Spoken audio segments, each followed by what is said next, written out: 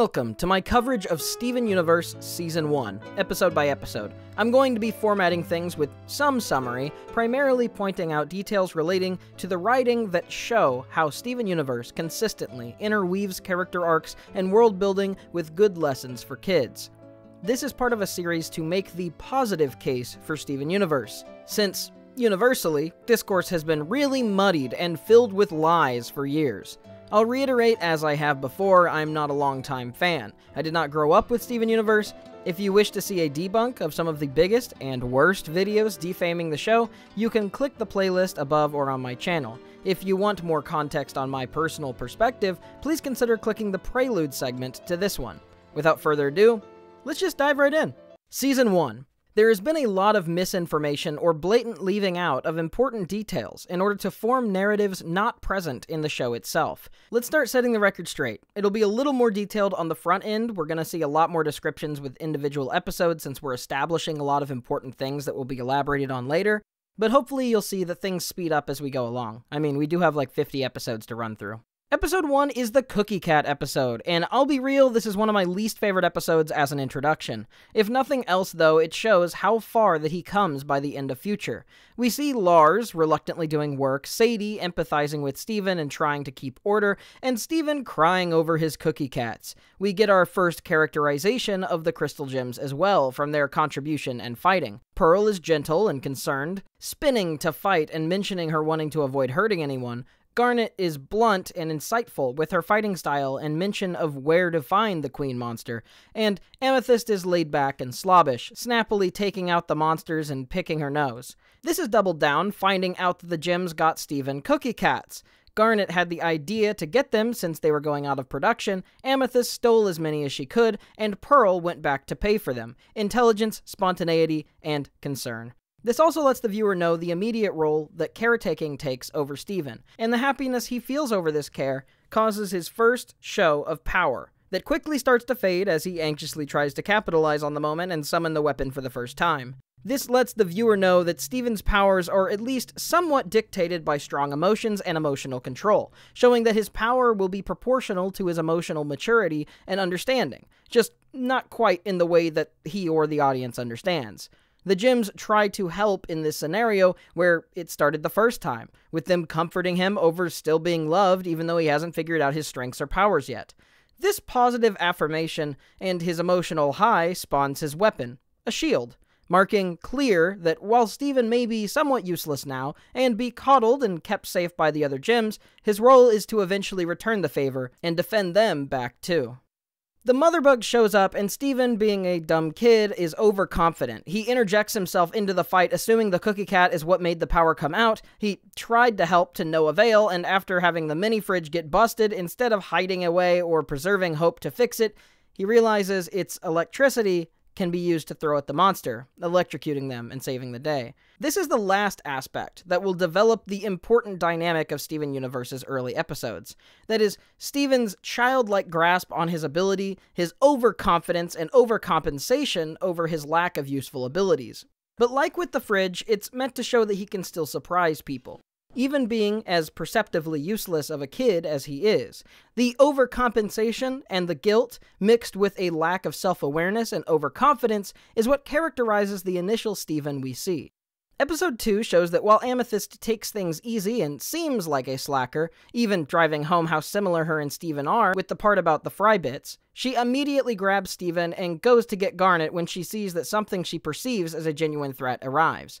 It goes to show that while Amethyst is carefree, she's not a wholly apathetic or uncaring character. She can still get serious when she needs to, something that will be a focus of a future episode with Steven as well. We meet Greg in this episode, who the show paints in a fairly pathetic light, not immediately recognizing Steven, holding the waffle iron as a weapon and living in a van. There's actually a really endearing scene of Greg reminiscing as Steven goes through his storage shed, and we get some Rose-themed items as well as our first picture of Steven's mom, as well as the confirmation that Rose, who is Steven's mom, gave up her physical form to bring Steven into the world, in a way dying to make him live. The wording is strange and doesn't confirm how exactly or what exactly made Steven, which is another mystery the show is laying out. The light cannon initially fails to work. Again, Steven is trying to tell the cannon it's okay and that it's not useless, which is projection of his own feelings, not being able to operate it as Rose, since he's not Rose, and he can't do the things that she could do. When Steven repeats the hot dog mantra that basically comes down to it's okay to not be perfect, sometimes you can make mistakes, you don't have to let that define you, and sometimes good can still come from the good intention, this emotional sentiment turns the Rose cannon on, and they work together to hold the cannon still and save Beach City. Episode 3 lays out explicitly this time that Steven feels undervalued due to his inability to use his gym, and how he wants to prove to the other gyms that he has something to offer too, this time through a backpack that can store things. The gyms debate on him coming, but eventually decide to let him come, where he crucially fails to bring the one thing that he was meant to, but in the process also prepares 3 other items that help secure safety on the trip. Steven shows guilt in the episode for his failure, but Amethyst cheers him up. We see later that he still feels guilty over this mess-up. Episode 4 deals with Steven's loneliness, being largely excluded from gym activities. Creating a together breakfast, he states, is too good to eat alone. At this point, you're probably starting to see a pattern. Steven's insecurity and issues of self-worth drive him to want to change, but his childlike earnestness betrays a lot of the effectiveness of his good intentions. On top of that, Steven has a hard time reconciling that his earnest good deeds may not just be unneeded, but unwanted, which leaves him feeling useless. To avoid this feeling of uselessness, good intentions often evolve into self-denial and overconfidence as a defense mechanism, as he is painfully aware of his abilities that underperform what is expected of a gym. But his attempts to fix it often cause more problems or take people down a more chaotic route, sometimes leaving people worse off than before. Somewhat better or uncertain, and sometimes actually pulling through. This consistent aspect is his childlike earnestness, and I think that it's what some people find cringy and grating. It's a very common trait among children who are neglected. His pitiful, overcompensating nature guards his insecurity, and the overconfidence helps the illusion from being shattered. With episode 2, we saw Steven's earnestness save the day. In episode 3, we saw him do quite a few useful things for an overall failure. And in episode 4, we see the most negative outcome of where his earnestness leads him. I've seen some people say that this is Steven just being selfish and actively ignoring what others want for what he wants. But this strikes me as a particularly flat reading, because as I already outlined, there's a lot of layers to why he's doing this. Does his earnestness have a tendency to turn into bullheadedness? Yes. But it comes out of a guarding of his insecurity and feeling of loneliness, uselessness, not out of any sort of selfishness or malice. And what even is this selfish thing he desires? It's to be loved and cared for, to be useful to people.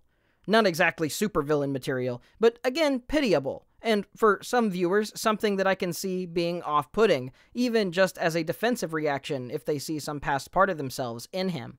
Like when you're laying awake at night and you think about some cringy thing you did multiple years ago. This episode, for world-building's sake, also introduces the gym room, although that is left mostly unexplained other than it seems to have monsters held in bubbles and bubbles hold gyms. Lastly, Steven does apologize at the end for his behavior, and they end up deciding to get pizza instead of eating the together breakfast. Again, driving home that it was never about the idea of eating a particular thing, but of quality time that he wants to spend with the people that he loves. Episode 5 is the first Beach City episode, coming from many of the same staff as Adventure Time. It was clear a similar sort of structure was planned, with many episodes being about various lives and arcs of Beach City characters, sort of slowly changing and reaching their own heights throughout the story, while the actual mysteries had drops of info scattered along the way. This has become all but the standard in most current cartoons, from Adventure Time to Gravity Falls to the Owl House, and heck, even Rick and Morty. This seemingly episodic nature with small building points to major plot beats has almost become a given in storytelling for cartoons in the present day, so I'm sort of surprised when Steven Universe gets uniquely criticized for this. Some people floating the ridiculous idea that you have to pick episodic or serialized storytelling, as I debunked in the Lily Orchard response, and the ridiculous concept that you can't mix the two ideas. This is wrong even on the outside of modern cartoons, as the fantasy genre in particular has been doing this for ages, with cornerstone-defining works of fantasy like The Hobbit being essentially a collection of short stories, mostly disconnected but with an overall plot, and with the more plot-heavy Lord of the Rings still involving sections like with Tom Bombadil, which were cut from the theatrical versions due to them being so easily sliced out of the story. Steven Universe, already establishing itself as a show that is centered around positive lessons of emotional understanding for children, and focusing on the importance of understanding our emotions, as hinted by Steven's gem power, makes sense that there would be a separate section for human characters with human problems for Steven to work through and understand, even as he fumbles his way through them. Him coming to better understand other people, their issues, and their problems allows him to become a better crystal gem, allows him to help people better. The metaphor is pretty clear.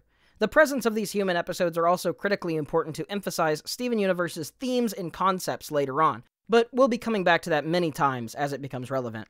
Petey's episode is about valuing childlike wonder and not taking it for granted. Petey wants his dad to be impressed with him, so he takes up a job that he hates. Once Steven liberates him from that job and they get to do childlike things again, like riding the mechanical seahorse he always loved, then there's a hole left inside. He says, "You work away your life, and what does it get you? Cash. Cash that can't buy what the job takes. Not if you ride every seahorse in the world." Steven acts reckless and dumb in this episode, not taking anything super seriously and seemingly missing the point that Petey tries to make. He, in all of his flaws and reckless ignorance, is happy, even as he risks his life and embarrassment to fix things. He is unperturbed. Episode 6 starts finally giving some more positive attributes to Amethyst as opposed to Pearl. While so far Pearl has been characterized as an organized and concerned person, and Amethyst has been slobbish and lazy, here we see as Pearl's organization goes to an unhealthily stifling degree, where she's often finding fun or exploratory activities to be frivolous and without point, and Amethyst being someone more open to exploring and creativity, to learning and observing more parts of the world that don't seem immediately necessary. We also know it takes decent effort to transform well, and as it is later emphasized more, transforming for long periods of time or frequently is a fairly straining thing to do. Introducing this aspect of transformation right now ends up being set up for multiple plot beats later. This sort of shows that Amethyst is not just able to get serious when she needs, like in previous episodes, but that she is willing to expend more than the usual effort and energy in pursuit of new things that she finds personally interesting. This dynamic is also exemplified by Amethyst enjoying the texture and feel of unique foods, eating even though she has no biological function or organs. While Pearl despises food and sees the consumption as gross and pointless, Amethyst's creativity leads Steven to explore his abilities in a more comfortable environment. Something that we see in Steven's eventual cat selves and transformation is that the cats operate outside of his own free will. He didn't just adjust his form into a cat, he turned part of himself into real living cats. This inconsistency with what we've seen of Amethyst's form changes hints towards something that we'll see later as we learn of Steven's gem power and of Rose's having the ability to give life and heal. It's actually foreshadowing characterization for Rose that we haven't yet seen. Episode 7 introduces Connie. It also shows Steven in his most positive light so far. His thoughtless earnestness leads him to sacrifice himself to try and help Connie from a falling rock, which ignites his emotionally driven protective abilities, keeping them safe in the bubble. From here, Steven focuses on trying to get them out of the bubble, while still trying to make sure that Connie isn't uncomfortable or worried.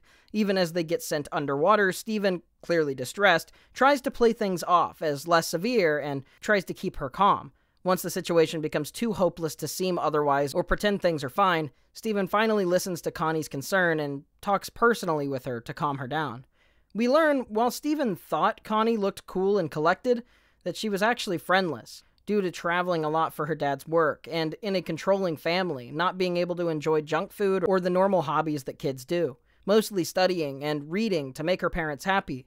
Once she thinks that she's about to die, she states her regret of not having done anything with her life, and the fear of dying with only her parents to mourn her loss. When the bubble pops, rather than panicking like Steven might be when predisposed with the gems, he immediately puts that aside and helps Connie get to the surface. Then, also using his brains to tie up the monster and defeat it without using any powers. In a lot of ways, this can be seen as the completion of Steven's first initial character arc. He provides for himself and protects someone, but maintains his thoughtless earnestness, acting first to help instead of freezing to think. All of Steven's traits that sometimes lead to mixed or chaotic results are working in harmony here, and in exchange, the excitement also sparks something in Connie outside of the paint-by-numbers life. He affirms that even without powers, he has something to offer. Something that is, again, a good lesson for kids, who, similarly, probably don't have powers, at least not in the way that we see the crystal gems. Episode 8, we get a first glimpse at the view of the battleground of Earth versus Homeworld, although we aren't given specific context. If Episode 7 was the culmination of all of Steven's traits for good, this episode exemplifies his ignorant earnestness for the worse, showing that his trust that the gems will always be there to protect and save him leads him to inherently take these situations less seriously. We know now that Steven can, in fact, solve problems on his own, doing so in Frybo, Cat Steven, and best of all, Bubble Buddies, but this harks on to his own insecurity as a gem, and his need for affirmation causes him to hurt and make things more difficult for the lives of the gems that he cares about so much. During Steven's realization and regret, he reflects and is rewarded by the show by finding the solution to escape the puzzle box. A positive lesson for kids that, even if you mess up, you can still help fix things by admitting to your mistakes. Notably as well, some of the murals in the background here also foreshadow things about Homeworld and the gems. Episode 9 starts with an argument between the gems, where Amethyst recklessly messed up and Pearl is upset to a degree not warranted. Garnet lectures Amethyst, which Pearl takes as her being on her side, but it's clear Garnet does not think Pearl's in the right either, just simply less wrong. The three of them, in their distraction, neglect Steven for the entire day, which does better at emphasizing how the gems sometimes neglect Steven whenever it comes to their activities. The overall episode deals with, again, Pearl, and to a small extent Garnet's, tendency to categorize what a crystal gem is, eventually coming to an understanding to accept Amethyst's creative outlets, with the help of Steven getting through to them.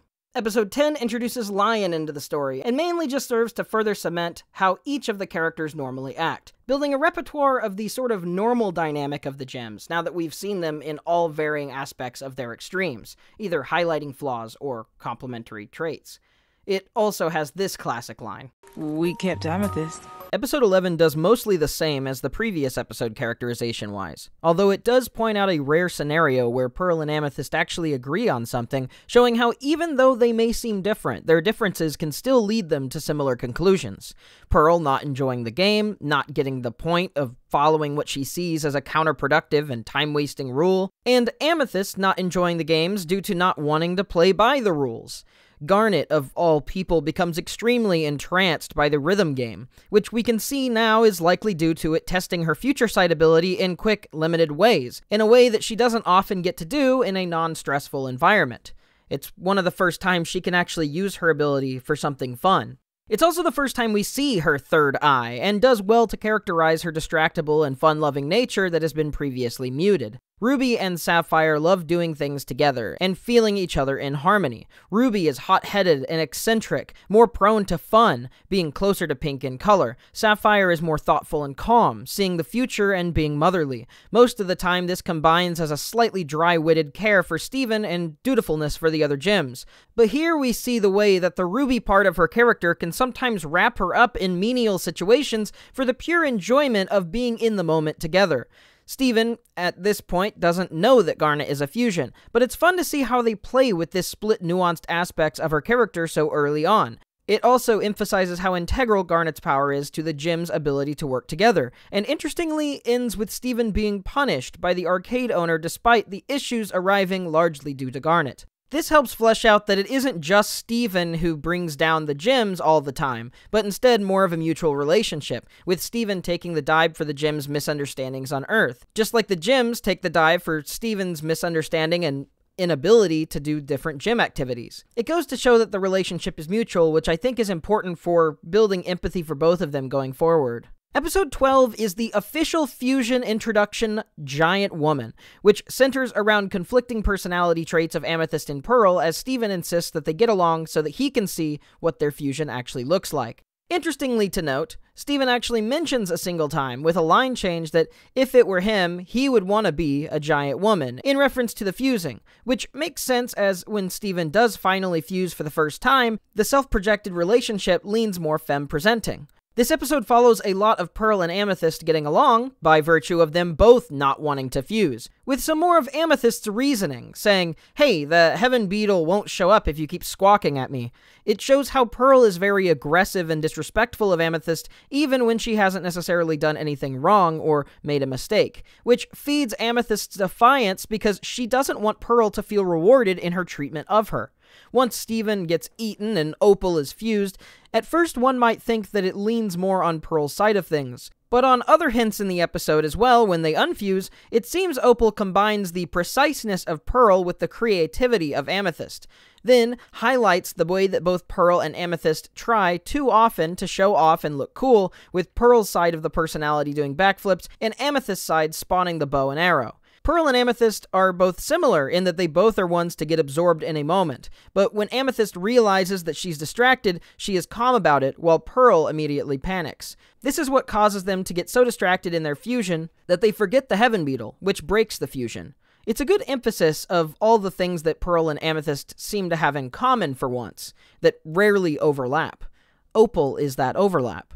Episode 13 is based on the added lore that the gems are essentially eternal. They are created, then exist until they get hurt and die. They don't age or degrade like organic life. This episode emphasizes the cultural disconnect between the gems and Steven. While Steven, in his short life, has come accustomed and understands the human world, Pearl and the others still don't grasp human concepts and jokes easily, even after thousands of years. Something that becomes a bit of a subtle running joke with Pearl, since she tries to act like she understands humans and jokes, while still clearly, consistently, enjoying something outside of the actual point. This is a running joke that we see even all the way up to Steven Universe Future, as Cam's Camshafts, a commercial, is Pearl's favorite song on the radio. After Steven faces a number of failures and trying to get the gems to celebrate their continued life, he starts to self-reflect on his own mortality, causing his childlike view of different stages of life to literally age him to those levels. This is another case of Steven's ability being tied to emotions, and more so the idea that mortality, healing, life, and death. This also importantly shows Steven's first instance of form changing, showing his powers are getting stronger, and also showing that what Amethyst was able to do in the earlier episode may somewhat be applicable to him. As we know, this power will also play into a future episode that's important for his character arc. Episode 14 sets up more explicitly Rose's power to give life and her care of organic life on the Earth, dealing with Rose's healing garden. We also get further characterization of Lars, not just being a mouthy slacker, but actually someone deeply invested in being accepted and approved of by people that he perceives as cool. The irony is that the cool kids find Lars's obviously fake cool guy routine to be rude and not really the vibe, while really liking Steven instead as someone who's unapologetically himself. This is a good lesson for kids, obviously. Lars is too embarrassed by Steven to fess up and face the music, though, and ends up guiding them into the moss at Steven's protest. Steven and Lars drive the car into the sunlight. Steven takes the bow and lets Lars get all the credit, despite Lars complaining and resisting the whole way, and the cool kids in Lars's mind finally accept and are happy with something he did. There's a weird idea that early Steven is incredibly selfish because of the things like demanding fry bits or insisting everyone eat the Together breakfast with him. Well, I already explained how the Together breakfast stuff is far more complicated than that. I hope that this drives home that even in early Steven Universe, where Steven is more obnoxious and childish, that he's still prone to a consistent pattern of wanting to help and make everyone happy. Sometimes completely avoiding credit for the good that he does to help out his friends. Any way you cut it, him giving Lars a hand when Lars didn't do much to deserve it shows the length that Steven goes, not just to do whatever will benefit himself in the moment, but to help his friends whenever he sees that it's important to them. He doesn't even perceive his bowing out as a sacrifice, as he's unabashedly happy to see Lars be accepted. It's honestly ridiculous how many great lessons there are in this episode, and also how much this actively builds on the world building. We get a better understanding of Rose's powers of life, as well as some more context about who she was, and what she found value in on the Earth, as well as understanding lessons about being yourself and not faking so that other people accept you. Beyond that, we also have that sometimes if you want somebody to become better or be accepted, you have to step out of the spotlight. It's amazing how many messages are just in 10 minutes here. Episode 15 sets up Onion, more so than his short cameo in Bubble Buddies did. Onion is established as the mostly mute kid who generally does bad things for the sake of it. Some later speculation is that this has to do with a rocky home life, but essentially, Onion does anything bad that he feels like, generally without any malice behind it. Breaking in, robbery, arson, he's a little monster. This episode centers on Steven willingly giving up a toy that mattered to him to Onion, who rarely gets to see his dad, realizing that memories are more important than mementos. The reason that Steven valued this toy was because of the memories that he had with his dad. Giving it to someone who doesn't get those memories often, and opting to spend more time with his dad instead, while they still have time together. Another selfless and not necessarily needed action done by Steven to hopefully inspire goodwill and make someone feel better who is doing worse off than him. It also has a really nice message about valuing the time that we have with people while we still have them, and that other people may not always be as lucky as we are in the experiences and the people that get to be around us. Episode 16 establishes poofing. When the gem's physical form take too much damage, they will forcibly retreat inside their core gem until they have thought out their form to return. Steven, missing Pearl, spends time fighting with her dummy, trying to do things that Pearl would do with him, and slowly realizing how much he relies on Pearl for practical and emotional support. He eventually defeats the fighter Pearl, learning sometimes there is no replacement for the things that you lose, and the importance of coming to accept things with how they are. Then Pearl recovers her body and returns from her gem. This introduction of poofing obviously is going to be very important with a lot of world building in the future, but also will be important for the biggest upcoming step in Amethyst's character arc. Episode 17 is actually the first episode of Steven Universe I ever watched, since my housemates and I share an HBO Max account with our internet provider, and I didn't realize that other people had already watched some. It's not that important, but I genuinely think that this is a more interesting episode than the pilot, even if at the time I was missing a ton of context. This episode introduces the in-universe series Dogcopter.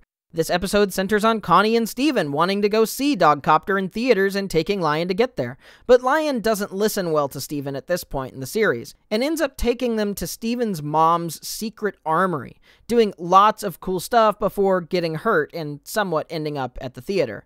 Connie says she no longer feels like seeing the movie after seeing all the cool stuff that was in Steven's armory, looking sad.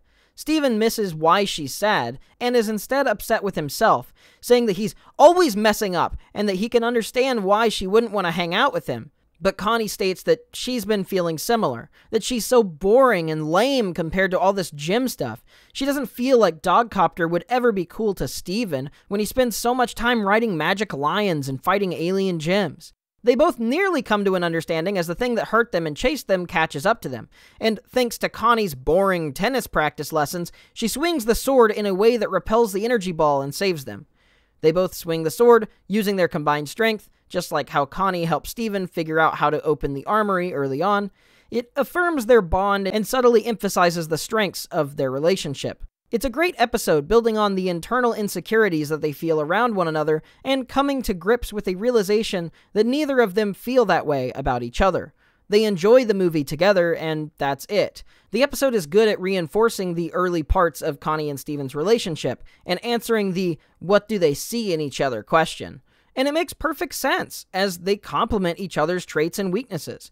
Connie being organized and seeking freedom, and Steven being curious and seeking discovery. Connie is smart and intuitive, and Steven is chaotic and adventurous. This is also probably the most explicitly we have Steven's insecurity laid out in terms of how he feels about his relationship with the gems. But in this case, it's being applied to Connie instead of the gems.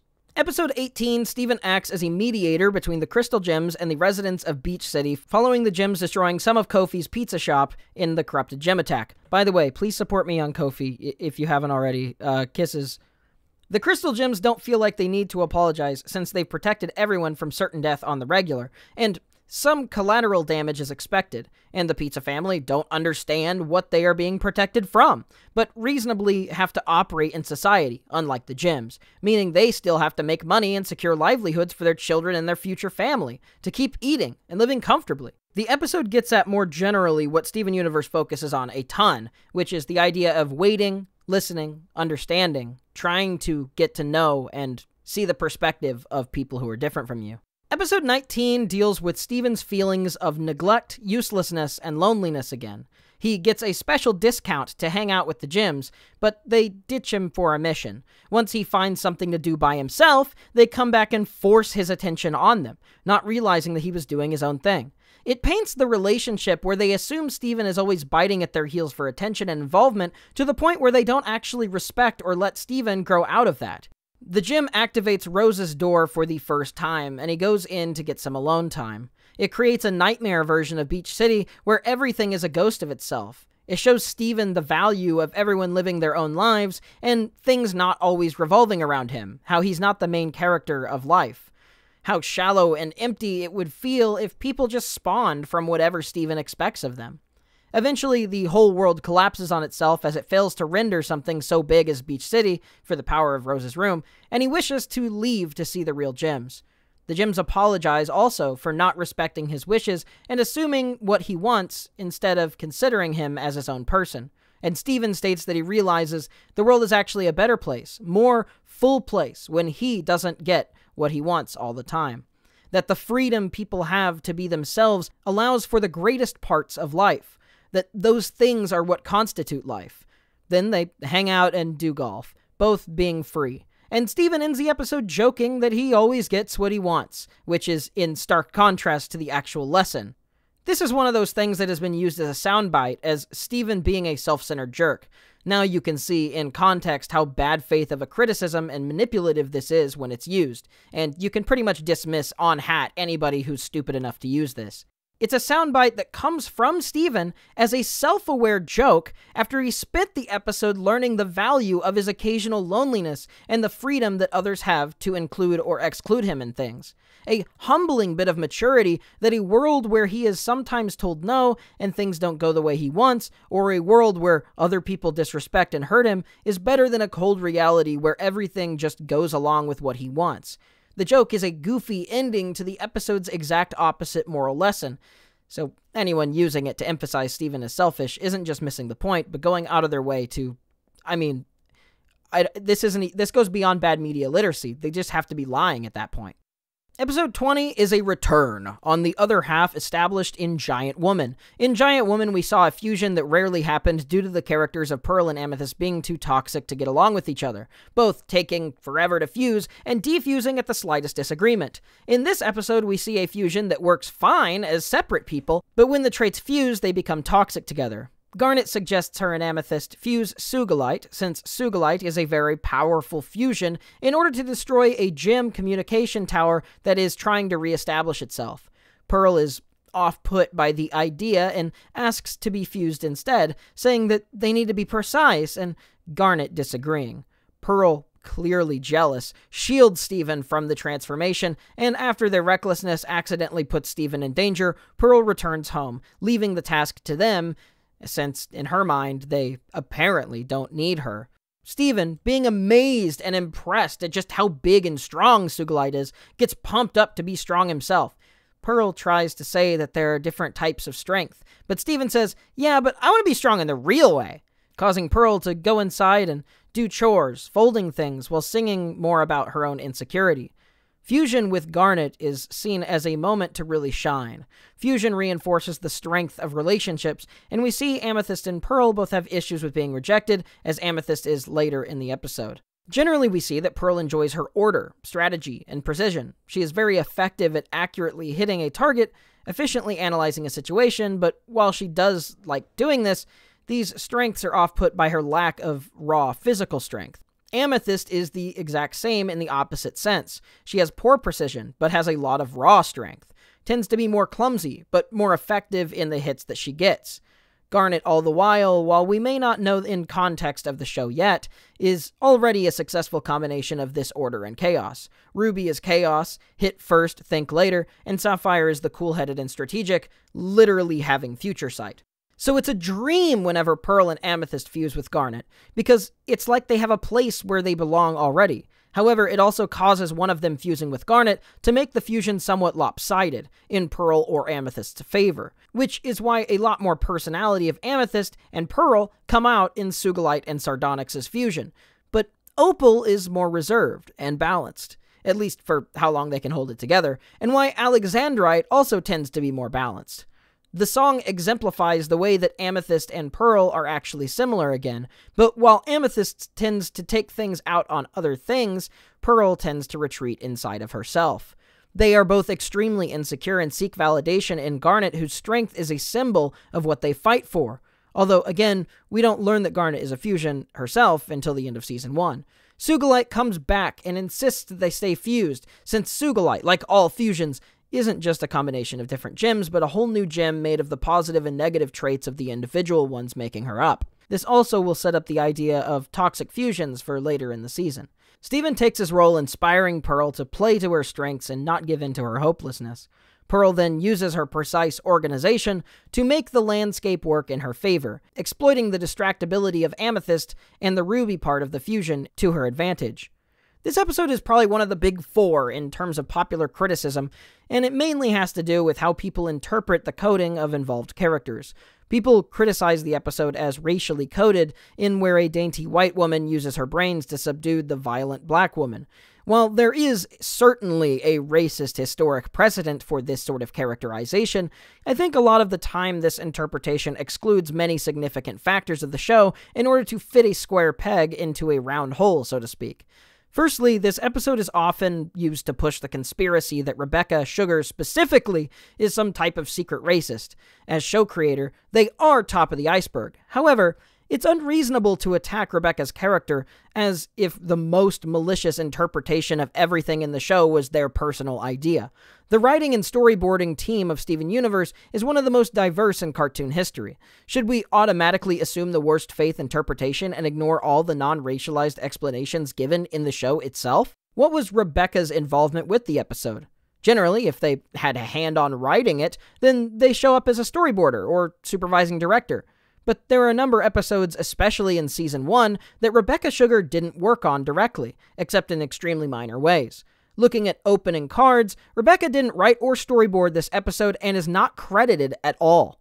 Instead, the supervising director of the episode, aka the person who overlooked the episode, was instead their partner, Ian Jones-Cordy. Yeah, it's certainly a pretty yucky way to see the episode, but acting like Rebecca Sugar is some secret bigot who doesn't understand black people, and that is why this coding exists, something that is actively malicious, is unabashedly and belligerently bad faith. On a show that pushed diversity and inclusion, a lot of this criticism starts to stink of right-wing co-opting of progressive language without understanding context and sentiment in order to have a gotcha moment. Considering a lot of videos pushing this also include racist and homophobic jokes, as I've covered in my own series. However, just because bad faith actors co-opt criticism they don't understand doesn't mean the criticism of racialized coding, even if it wasn't intentional, isn't valid criticism. But at this point, what is the worst faith reasonable explanation? That they let something slip through that could be interpreted as racist in a vague coded way on accident? This doesn't seem like the damning criticism it started out as. Another tidbit people mention is that when the gems fuse with Pearl, they become more thin and elegant, while whenever they fuse with each other, they become more monstrous. That this is also a racialized message by the show, but this seems to fall apart when one has context for fusion, and also when one considers that Amethyst has no definitive coding, and that this interpretation requires her to be black-coded in order to feed into the racism narrative. It should be said that gems are intentionally abstract from their racialized human counterparts. Their color designs are based on how their personalities work in regards to color as a spectrum, as I covered in the Prelude segment, or the last part of the series. Check it out if you haven't. This spectrum of the human psyche, a lot of the time, makes the characters feel coded by however you read the voice as. The logic goes, Pearl sounds white and is largely white-colored, so she must be white-coded. However, she's actually voice-acted by an Asian woman.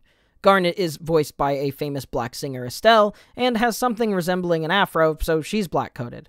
Amethyst, however, has been subjected to ceaseless arguments as to whether she's Latina, black, white, or the like, and more so, she is voiced by a Korean-American voice actress. So this idea that Garnet x Amethyst fusion not working is somehow anti-black seems to take 3 to 4 levels of separation from nearly every level of context that you could look at in the show in order to force the argument. And even then, the argument that you're trying to make is that there was a malicious characterization of minorities made by those same minorities.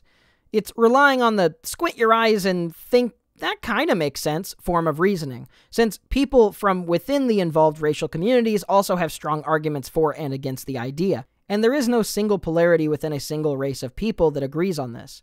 And the show is written involving people from those communities in the first place that make way more sense anyways. Specifically, this episode was supervised and directed by Ian Jones-Cordy, as I mentioned, with no credit to Sugar themselves. It seems odd that these obvious holes are neglected so heavily to simplify the narrative and make it appear more damning. So the next question, I guess, is why Steven Universe, a show about pushing diversity, inclusion, and acceptance, was being specifically targeted by countless takedown videos on this specific thing? It seems to me, at least, that even if someone were to concede all the bad things being said, that it would make more sense to target more loudly the shows that do the same thing more often with less tact, and who are also not led by minority communities, rather than one of the only shows intentionally trying to support these communities. Especially when most the people making the criticism show by virtue of their own comments are neither coming from these communities or are at worst actively vilifying them with homophobic and racist comments. Say there are two shops, one that sells apples and the other that sells grapes. The apple owner overhears a customer complaining about the grapes not tasting good. Does the apple owner then run a campaign pretending to be a grape fan in order to make grapes better? Or is it more likely that they stoked a flame to ensure that their business had less competition? Now, abstract from the show's given context, when it comes to racial coding, I did study it a bit in college, but I'm personally not black. Although I have consulted with some of the people that I know in order to get their input, and in my experience, they don't side with the racism strawman. This is one of the main substantive things people used to aim at whenever targeting the show, and I think it holds up pretty weakly as criticism. Episode 21 establishes the toxic, complicated relationship Sadie and Lars have, focusing on Lars faking a back injury so that Sadie will cover up for him at work. Steven picks up the slack, and Sadie tells him how she thinks that Lars is actually a really good person, but over the course of the story that she tells, she overlooks the fact that she did far more for Lars than he did for her. She discovers that Lars lied, and so gets revenge, stating that she won't apologize as Lars asks if he can help her with work. This is really oversimplified description, of course, mainly because I'm not trying to overdo it on the summary, but instead trying to extract the abstract here. But this episode is also really funny. Sadie and Lars' relationship, where Lars seems to take advantage of Sadie's feelings, will continue transforming slowly through the series, but other than a few small appearances, this is their first major characterization together. This is important because both of them will end up being pretty major characters in the story, and the way that they develop through their toxic relationship into better people who eventually learn to live their own lives, separate from each other and in a way that supports each other, is really impactful in the long run. Episode 22 focuses on the time travel device that spins out of control as more and more Stevens go back in time to adjust smaller problems that Steven faces. By the end of an episode, the Steven that we follow destroys the time turner and kills himself, along with all other Stevens, in order to preserve the timeline of the original self. It's a sort of existential riff on the same message from Rose's room, about it being better that reality isn't always at your whim and revolving fully around you. It's also, frankly, freaky how Steven quite literally gives up his own life to undo this mistake and takes it with a smile, kissing the Steven who was yet to pick up the timepiece on the cheek before saying goodbye forever. I have to assume something. This insane has to count somewhere extreme on the selfless meter. Giving up your own life, even if you know something virtually identical but consciously different would go on living as you, is at least worth a gold star or something. It terrifies me. I'm not sure if I could make that decision, even with a huge threat.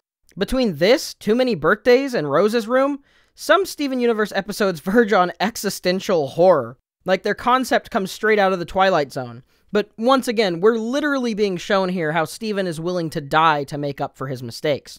A ton of growth from the earlier Steven, especially because he takes it with a smile. Episode 23 establishes the corrupted gems as possibly redeemable, and mirrors Steven not giving up on it, with how Garnet perceives Rose's empathy, drawing similarities between the two, the mother and the son.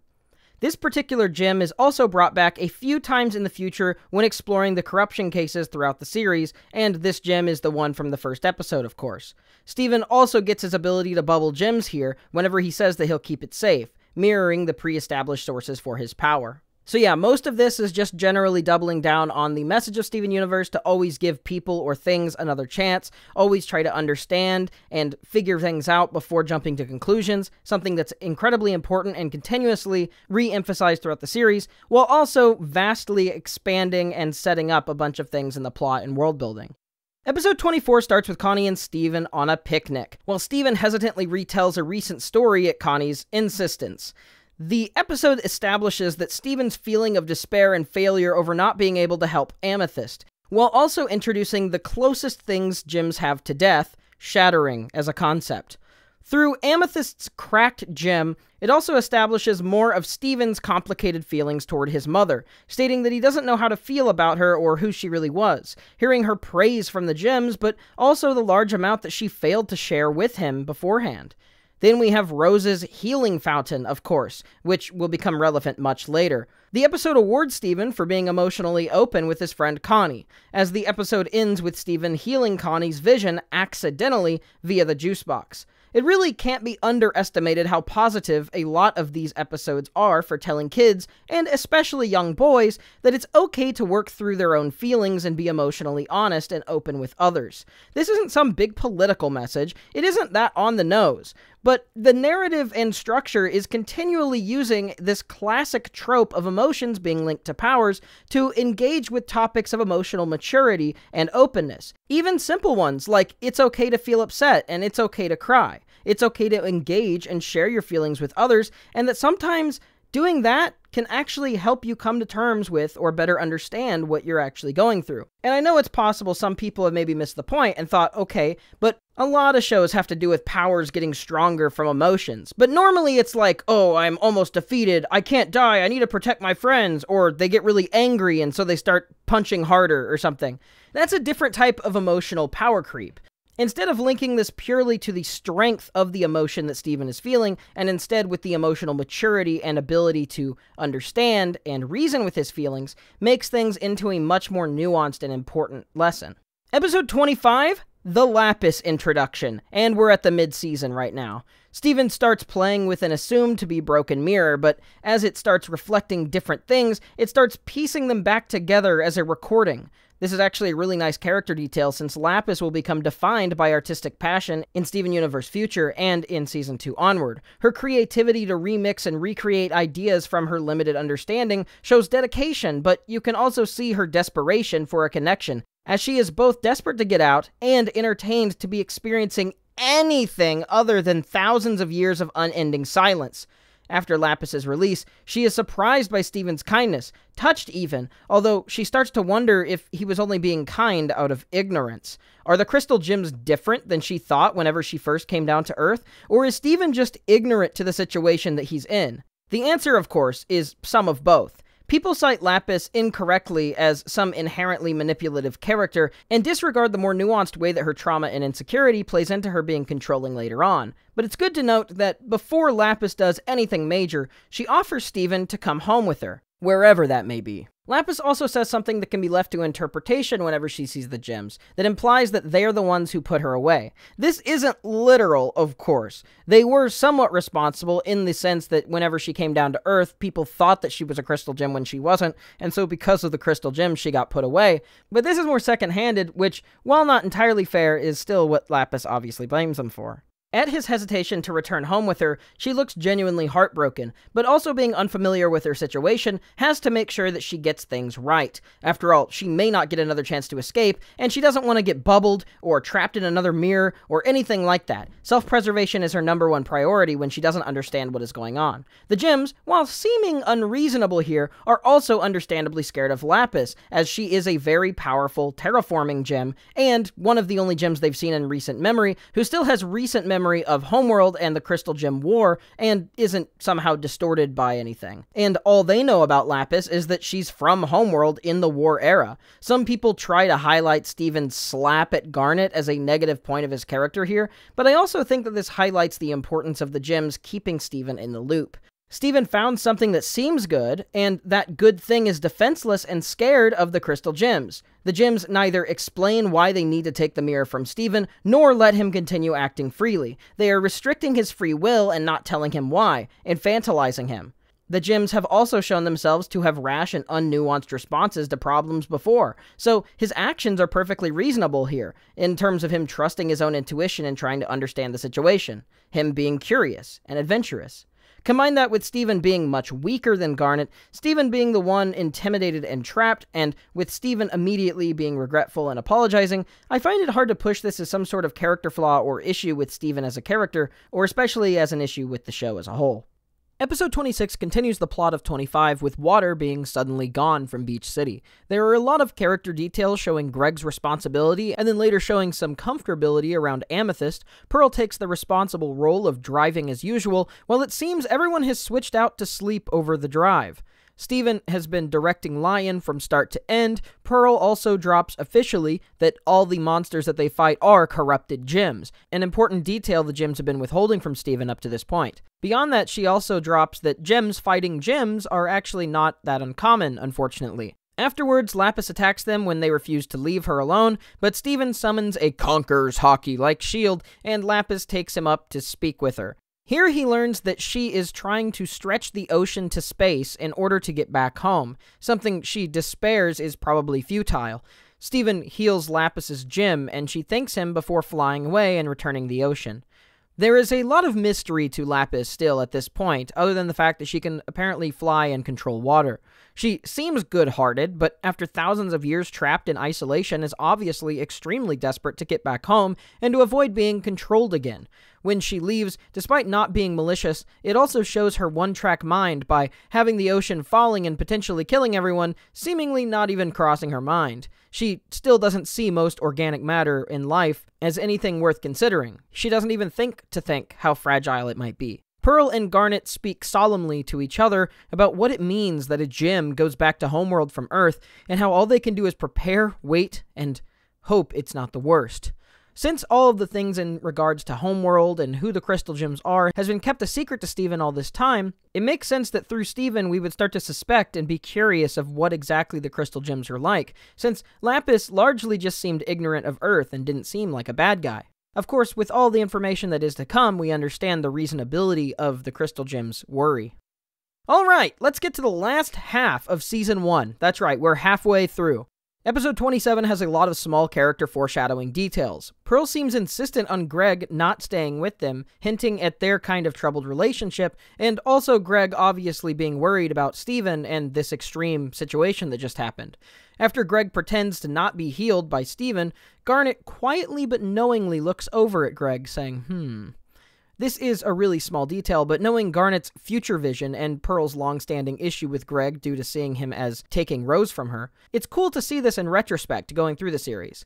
As I've already somewhat spoiled already, Greg fakes his leg being broken. This is actually the most negative portrayal of Greg throughout the entire series. It comes right after being exposed to a life-or-death situation, fearing for his son's safety, and being reminded of his loneliness, especially after he loses his home, the van. This lie causes Steven to lose confidence in himself, causing his healing ability to actually falter, but Greg apologizes and helps what Steven couldn't heal, and they understand each other more. Greg's loneliness and care for his son, and Steven's insecurity and affirmation. Once again, emotional honesty is rewarded, and manipulation, even one with good intentions, leads to problems.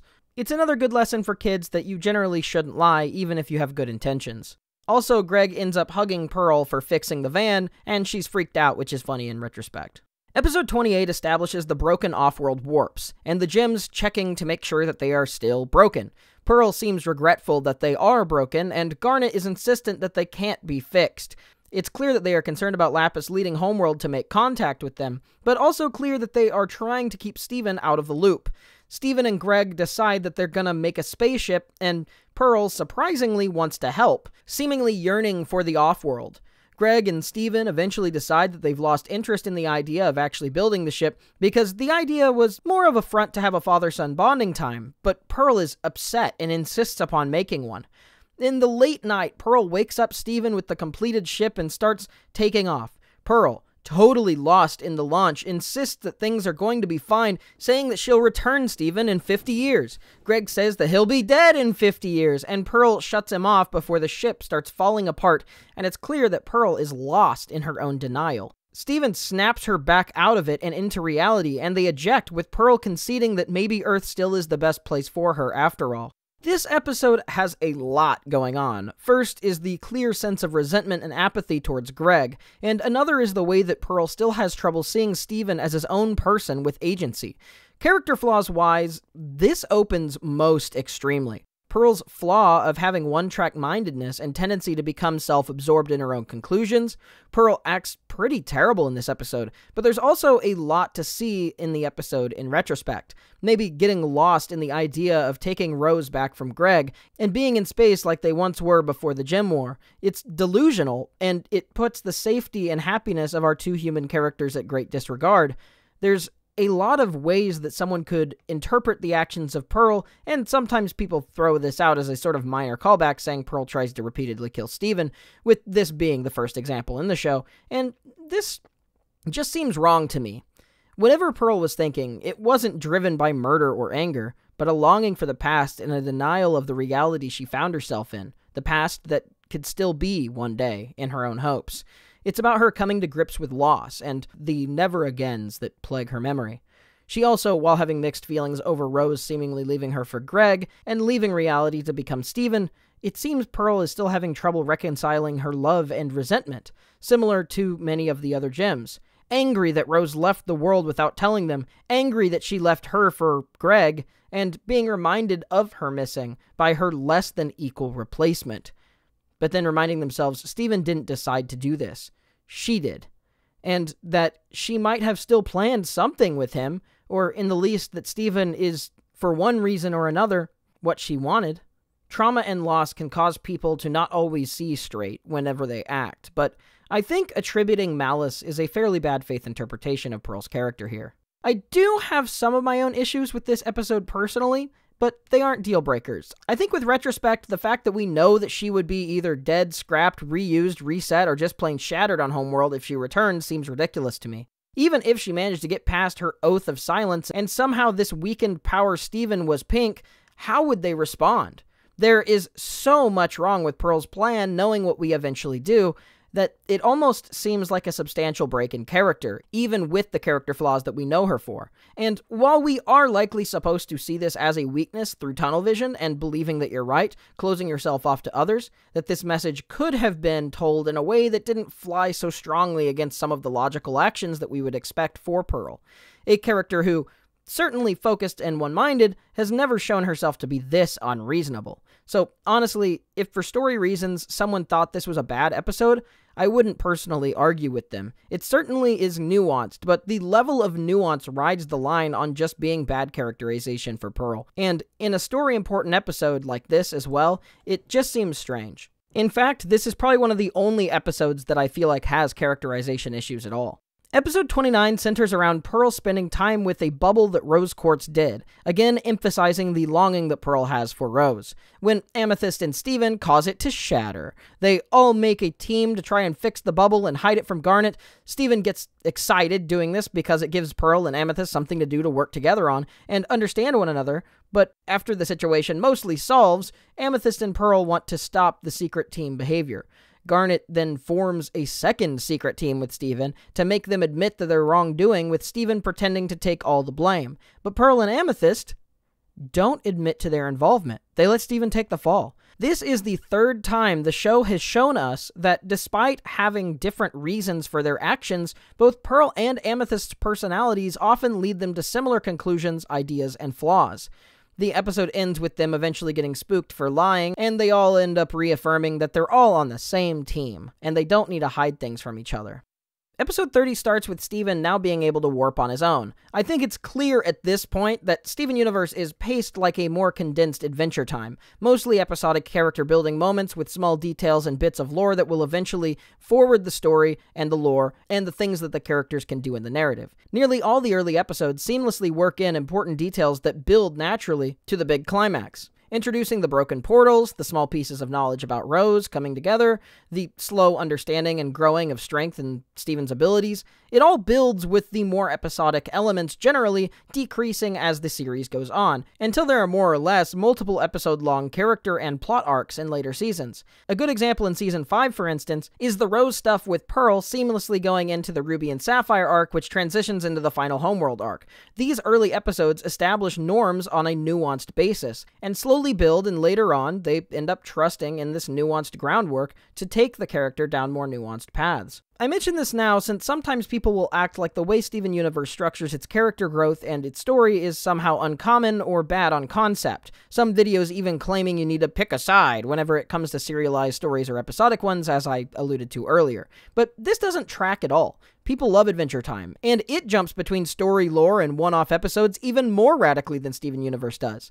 I mentioned The Hobbit while talking about Episode 5, and yeah, the structure of major cultural touchstones like The Hobbit also abide by this structure, mostly episodic content that generally arcs toward a larger ending point or ending points. A lot of anime do this too. Samurai Champloo, Trigun, Cowboy Bebop, debatably Evangelion, Haibane Renmei, Violet Evergarden. Especially with those last two shows, they have a very clear overall arc in the story that it's going for, but still use most of their early episodes just to expand character norms and world details. The first half of Haibane Renmei is just episodic adventures with primary characters, sprinkling in world lore, before things start stitching together in the later half. Evangelion 2 uses the Monster of the Week angel attacks to build up character norms and plot lore details before ramping things up in the last third of the show from episode 16 onwards. Violet Evergarden is almost entirely episodic, following a new character that she meets along the way to understand the meaning of love. The criticism is embarrassingly bad, but I think it also feels intuitive to people who waited for Steven bombs before the show was actually done, because they were invested in specific things about the major story and wanted those things resolved or expanded in every bomb, but they were disappointed by the necessity of the fully finished show not prioritizing the short-term, but the long-term quality of the show. So, anyways, episode 30 is further characterizing Lars and Sadie's relationship. We have seen that Lars is a cruel, manipulative person with Sadie, but not out of malice, mostly out of thoughtless stupidity and insecurity, and not letting himself think of what he's doing due to these deep issues. Despite Sadie's insistence that Lars is a good person deep down, this episode is where we first actually see this. After Steven takes Sadie and Lars to an island to warp, they get stuck losing the warp pad. Everyone tries their best but fails to get food, except Lars. His bad mood slowly melts away as he gets good at catching fish and cooking. Something notable as him being a good cook is something that ends up being pretty major in future episodes that overall arc his character. It's this opening up that allows him to be a more honest version of himself. Eventually, as the timescale becomes underdetermined, Lars lets his walls down and is finally happy and smiling honestly. He has had to get out of that negative mindset that he was in normal society and social concern to learn that he does have good things about himself, that when he applies himself, he can succeed. This is also foreshadowing for when he's taken away from Earth. It seems like just the overall social structure that Lars is put in breeds him for failure. That there are circumstances where he could really shine outside of normal society, but normal society puts him in a place that emphasizes all the worst parts of himself. This is good foreshadowing for Season 5, as it establishes that Lars, separated from social expectation and norm, tends to be a more free and happy self. Unfortunately, it turns out that Sadie actually hid the warp panel to spend more time with Lars. This came from a good place, but is horrendously manipulative and strongly paints Sadie and Lars' relationship as a mutually toxic one at this point. While Sadie often gets the short end of the stick from Lars, Sadie doesn't respect Lars' agency as a person. What redeems Sadie somewhat is when the monster attacks Lars, she jumps in the way and defeats them to save him. Something also mirrored by when Lars and Steven get kidnapped, and instead of fighting the monster to protect Sadie, he runs and hides. It clearly shows that they have toxic traits, positive and negative ones, that often hurt each other in ways that are not beneficial. In a sort of opposite way of how we see Connie and Steven's different sides complementing each other, the differences between Lars and Sadie just emphasize each other's flaws. Sometimes opposites attract, but sometimes attraction doesn't mean things make positive fits. This episode, kinda sadly, ends with Lars trying to be more open and supportive of Sadie as a person, but Sadie rejecting it out of disillusionment over her own actions manipulating Lars, her feeling bad about what she did, and her hurt faith in their relationship. Since the episode seems to end with Sadie being annoyed and Lars being earnest, some people, as you might have remembered from my previous videos, have interpreted this whole episode as blaming Lars for what happened, or ultimately saying he's wrong because he's a man, rather than what actually happens. Sadie manipulates Lars to feel valued by him, then gives up on it, feeling guilt once they actually escape the monster. They both learn opposite lessons. Lars learns that it's okay to be more open with his feelings, and Sadie realizes that even if she gets what she wants through manipulation, the acts of a manipulated person aren't honest to themselves. It's, well, manipulation. Steven just sort of acts as comedic, annoying positivity, so the episode doesn't get too dark. But these are all lessons that are good for kids and how they should treat their friends. Episode 31, we get an update on P.D. Fryman, seemingly coming into his own, responsibly working at the Fryman business. We also revisit Ronaldo, his older brother, who I've actually sort of glossed over so far. Basically, in the cat episode, he expressed interest in the weird and has otherwise made minor appearances since. This is his episode, as it basically establishes him as a meta-commentary gag character. The episode centers on the idea that if it's harmless, it's okay for people to believe things that aren't real. It's not really a message I like or understand, and maybe I'm just misunderstanding it. But I guess I agree, since I wouldn't exactly break down the doors of every person I've ever lived with just to crush their worldviews. But I also think that a willingness to suspend yourself from reality can necessarily lead you to harming others through misunderstandings, and that a person should always strive to understand reality as it's the best for themselves and others. Still, I don't know. I don't really like this episode, honestly, but the fact that PD is the one who tells Steven Ronaldo will be more happy with his conspiracies and to leave him like that kind of calls back to PD's loss of childlike wonder and his respect for those like his brother who, in one form or another, can still reach out to it. Weird episode, but I suppose that was in the title. Episode 32, Fusion Cuisine. Connie's parents want to meet Steven's parents before they let her continue engaging with him as a friend. This debuts Alexandrite into the show, something said to be deeply serious and only used for important situations, and the situation they do it in is to try and present as the best mom for Steven. I think this is representative of the show's thematic priorities. In some shows, the ultimate fusion would be teased before used for a climactic final battle, but here it's for preserving a relationship that Steven finds important. The show, then, is to say, these human relationships, understanding and caring about others, is the most important part. Not some space battle or war, but the relationships that people cherish, and the worth of preserving those things. We also get a look into the harsh parenting style that Connie receives, and we have seen alluded to so far, that has made her reflexively learn to lie about small things to avoid her parents' regular charade. A prime example of this is when a parent says that they always know better and shut their kids down too often. The kid either gives up on their individuality or hides away anything that they know will be shut down. On the other side, lying still isn't the best for long-term relationships, and Steven's misunderstanding of Connie's lie as being ashamed of him is a really good example of that, while also reinforcing the ways in which Steven and Connie appreciate each other in ways that the other of them can't always see about themselves. After a disastrous dinner, Connie and Steven run away on a bus, get caught, and the Mahesha-Warrens bond over the gyms lecturing Steven while clearly having a loose understanding of what would be an appropriate reaction. Still, this cruel overreaction is seen as charming by Connie's parents.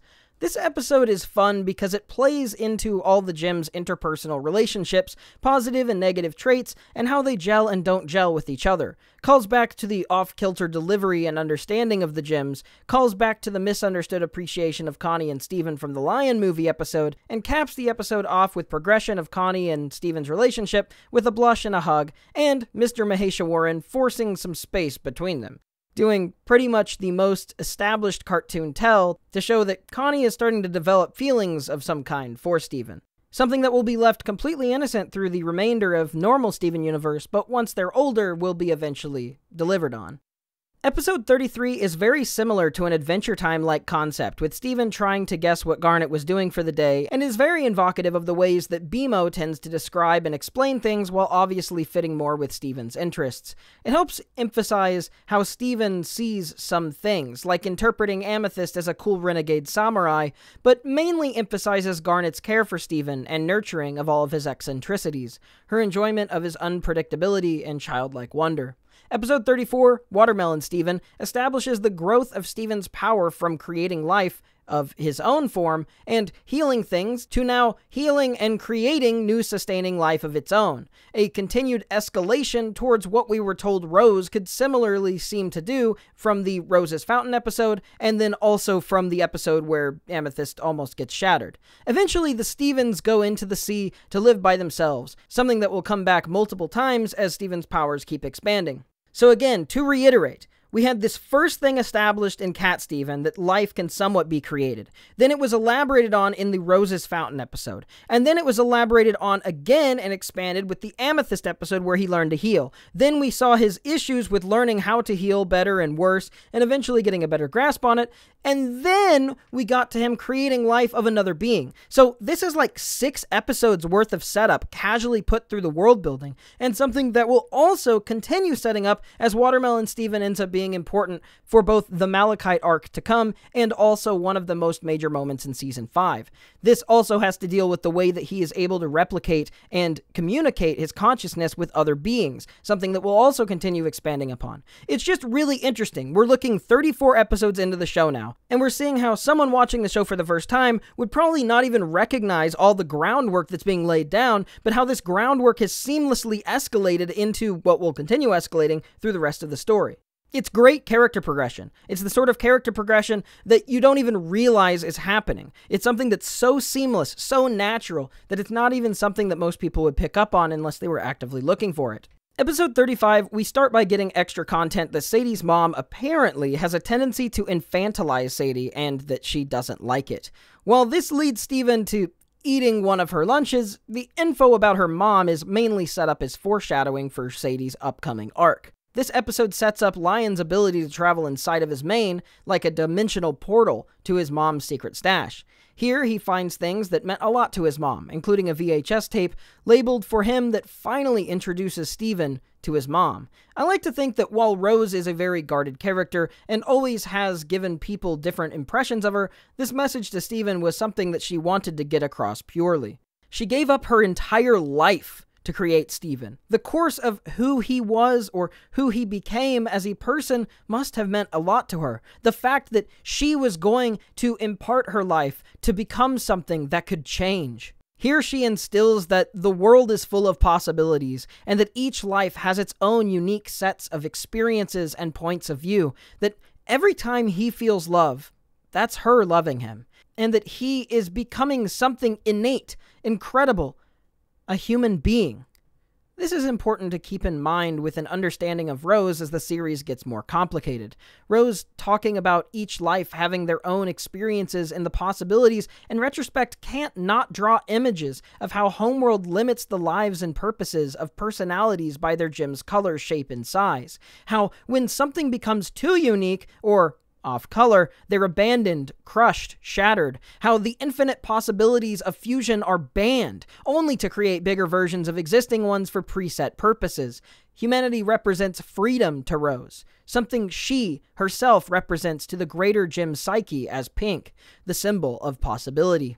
I think it's pretty obvious from her first appearance here that her value of living your own life, being your own person, living your own decisions, is the driving force that makes her love humanity, and ultimately what ended up making her give up her life, to create something that in her own mind could do greater than she could, that could span more gaps between people. It's also generally a good lesson to tell kids that they have value in and of themselves purely because they are alive, because they're human. It's really good to reaffirm to children that even if they feel like they're bad or have negative self-esteem or whatever, just the fact that they're alive and that they're human gives them an innate value. That's a wonderful lesson to impart to kids. Episode 36, Steven sees something warping, but none of the gyms believe him. After the gyms spend all day humoring Steven to prove that there's nothing wrong, Steven gets irritated that the gyms don't ever seem to validate or have faith in him whenever he says things, despite being correct in the past. The infantilization of Steven by the gyms as an insecurity manifests itself in stubbornness in this episode, since Steven is concerned that what he saw might be a gym or gym-like creature and be dangerous because of that. Then finally, when Steven gives up, he finds what he was trying to talk about. Steven manages to fight it off, but follows it as he learns that its goal was to help repair the warp pads. The gyms locate Steven and apologize before he freezes to death, and they go to the Homeworld warp. Robots are trying to repair the portal, and the robots are being led by an intelligent gym Peridot. Peridot casually mentions restarting the kindergarten as foreshadowing, and does a log date, which makes it clear that she's on some sort of mission.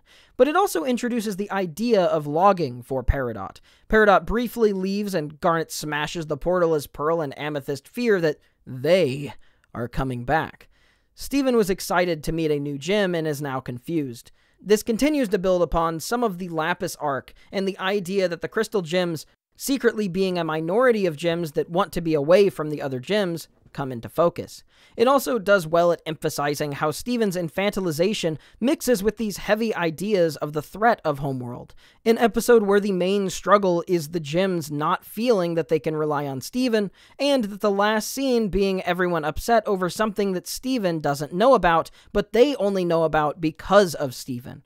It builds mystery while also reinforcing the flawed character dynamic for the characters to eventually bridge. Since the Watcher always follows Steven and is too in the dark, this leads the viewer to likely think that from Steven's perspective, what's wrong with the gems? Why do the gems I know keep so many secrets from me? Why do they pretend to want to be reunited but sabotage and hide whenever connections are made? Why do they attack first, talk later? Understanding Steven's perspective here is vital to seeing him as an asset. Steven is the only one who noticed this giant threat that the gems didn't believe, and now that the threat has actualized and been found because of him, he doesn't even know what the threat is.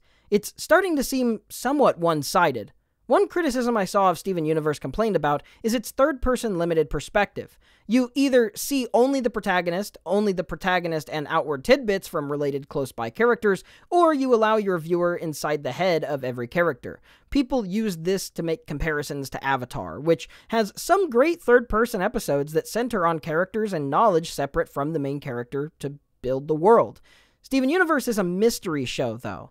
One of the first major shows to set a trend between gaming, cartoons, etc. that really focuses on broad-spanning world lore. And so having our titular character be given these details at the same pace we are makes it more exciting and seamless for a mystery-focused narrative structure. If we got a random Peridot episode after here and saw all the Homeworld stuff and her mission and everything, it would make her far less interesting as a character. It would be a cool one-off episode, sure, but it also would retroactively ruin the catharsis of our characters experiencing these things when we do.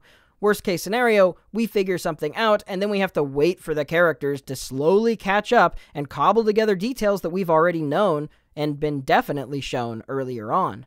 Another important perspective is that this also creates a disconnect between the series' most primary characters and the plot of the show. Steven Universe is a show about people and personal struggles represented by big ideas. This mystery uses the plot as a natural event progression that coincides with Steven's character arcs throughout the series into the person that he becomes. The entire show is built around this very arc. The gems facilitate different avenues of thinking, perspectives, personalities, changing the focus to have lore drop episodes that Steven either never learns or learns later than the audience, completely shifts the focus of the show into a messy short-form fulfillment. It ignores the very point that the show exists and strives for. Episode 37 starts with Steven failing to fuse despite trying to learn by dancing with the gems and failing. A small comment all the gems say is that fusion is hard for them, and Garnet just crosses her arms and says, "Not for me." This is one in the many building list of small foreshadowing bits about Garnet, so I wanted to draw attention to it. Back on topic, though, there's even fear from Pearl that he may be unable to fuse since he's organic, since he's at least part human. This idea that he may never live up to his mom because he's only half gem causes him to talk to Connie about how it makes him feel and his doubts, while also being realistic, as it is a very well-established insecurity that Steven has had to deal with prior. I think this is also important because it shows the genius of Steven Universe's allegory. Without specifically tying itself to any direct parallel, it makes itself able to speak to many types of insecurities, whether that be basic physical differences or things they don't like, let's say their nose, let's say their height, anything like that, or maybe like a mixed race type of situation, anything that sets them apart from the norm, having a non-normative sexuality or gender identity, anything that makes a kid feel insecure or out of place. It's something that they can relate to here, especially if they feel like they need to fill in the shoes of an older sibling or of their parents. It can make them feel insecure, like they're not going to live up to it because of so-and-so reason. Connie comforts Steven instead by just pointing out that she'd be too scared to even try to dance at all. That just by still trying, he's doing better than some people. And that leads to Steven, out of gratitude for her trying to cheer him up, he wants to bring her out of her shell in a way that she would be comfortable. So they dance on the beach together.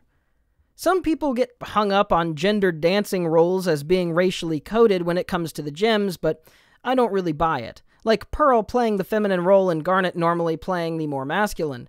That's not true, obviously, because during Greg and Pearl's dance in Season 3, Pearl is the more masculine one. Still, here in the Steven and Connie dance, we see Steven twirl Connie, but when he starts to fall, it turns into her dipping him. This manages to visually show us that they are both comfortable here playing both gendered dancing roles. And that comfortability, that they will be there for each other no matter what role they're called upon to play, makes them fuse.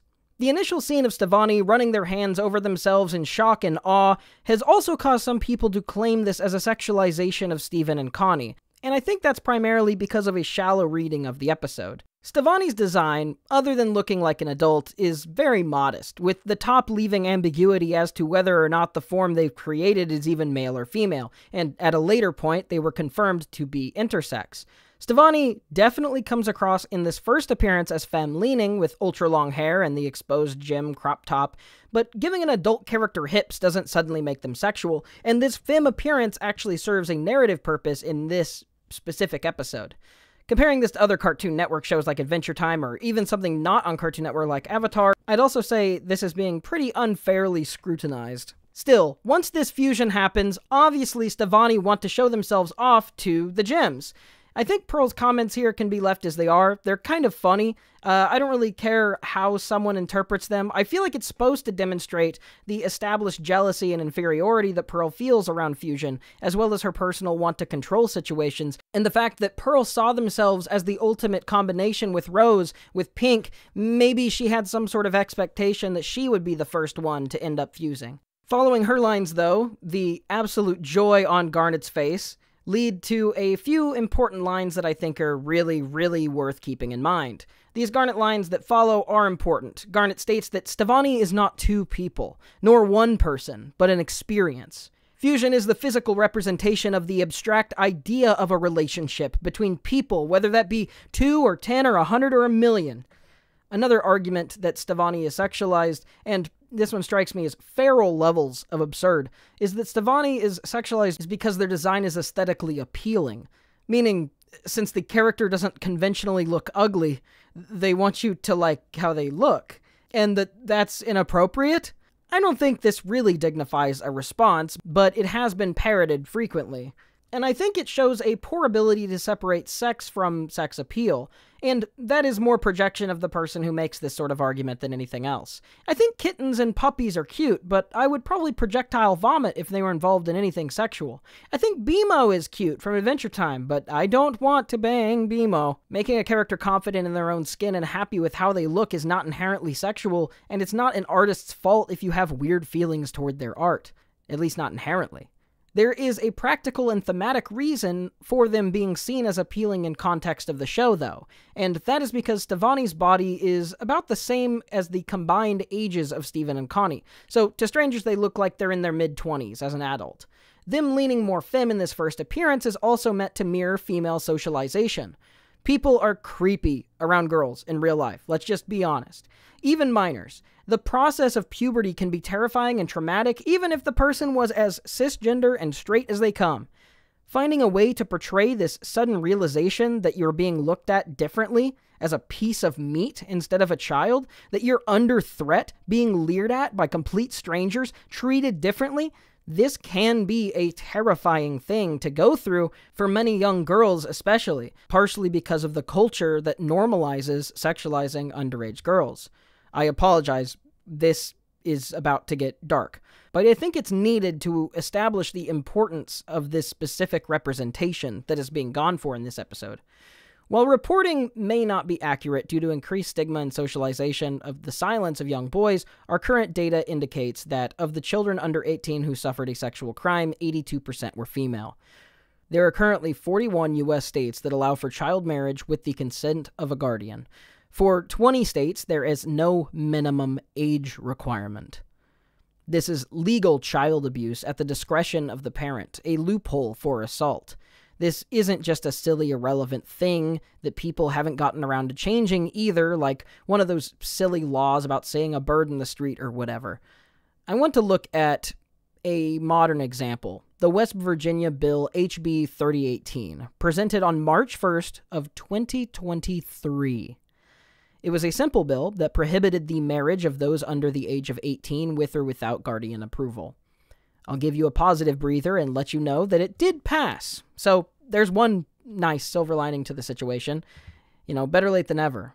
But out of 97 votes, 13 elected representatives voted nay. I'm going to put their names and faces on the screen in case you live in or know people in the West Virginian area. These people who voted to perpetuate the underage bartering of children in perverted marriages at the guidance of their guardians. To put this in perspective, 90% of child abuse happens with someone they know and trust, and between 30 and 40% are done by a parent or close relative. So, yeah, let's give the people statistically most likely to abuse children the full reins on legally chaining the children to their adult captors. I would advise you do what you can to never let anyone you know vote for one of these monsters again. Important tangent aside, why do I drop this heavy brick all of a sudden? Well, because it is of critical importance to portray to children this type of sudden anxiety in a way that is not offensive. Portray a family-friendly version of this so that the child can recognize if they are in a similar situation and know that it's wrong. Realize that it's not their fault and tell another adult or try to get out of the situation before it escalates. Even in more tame cases, it allows children, especially people beginning a female puberty, that their feelings of anxiety and confusion are valid, that they didn't do anything wrong, and that this is a part of growing up in the world as it is. So portraying characters suddenly treating Stevonnie differently and the slow, confused acknowledgement of that fact is really well bridged here, actually. The creators also avoid any sort of genuine, dark, or creepy subject matter by making the fusion physically and adult. Doing this makes it so the people and societal change doesn't turn everyone in Beach City into creeps for the sake of the narrative.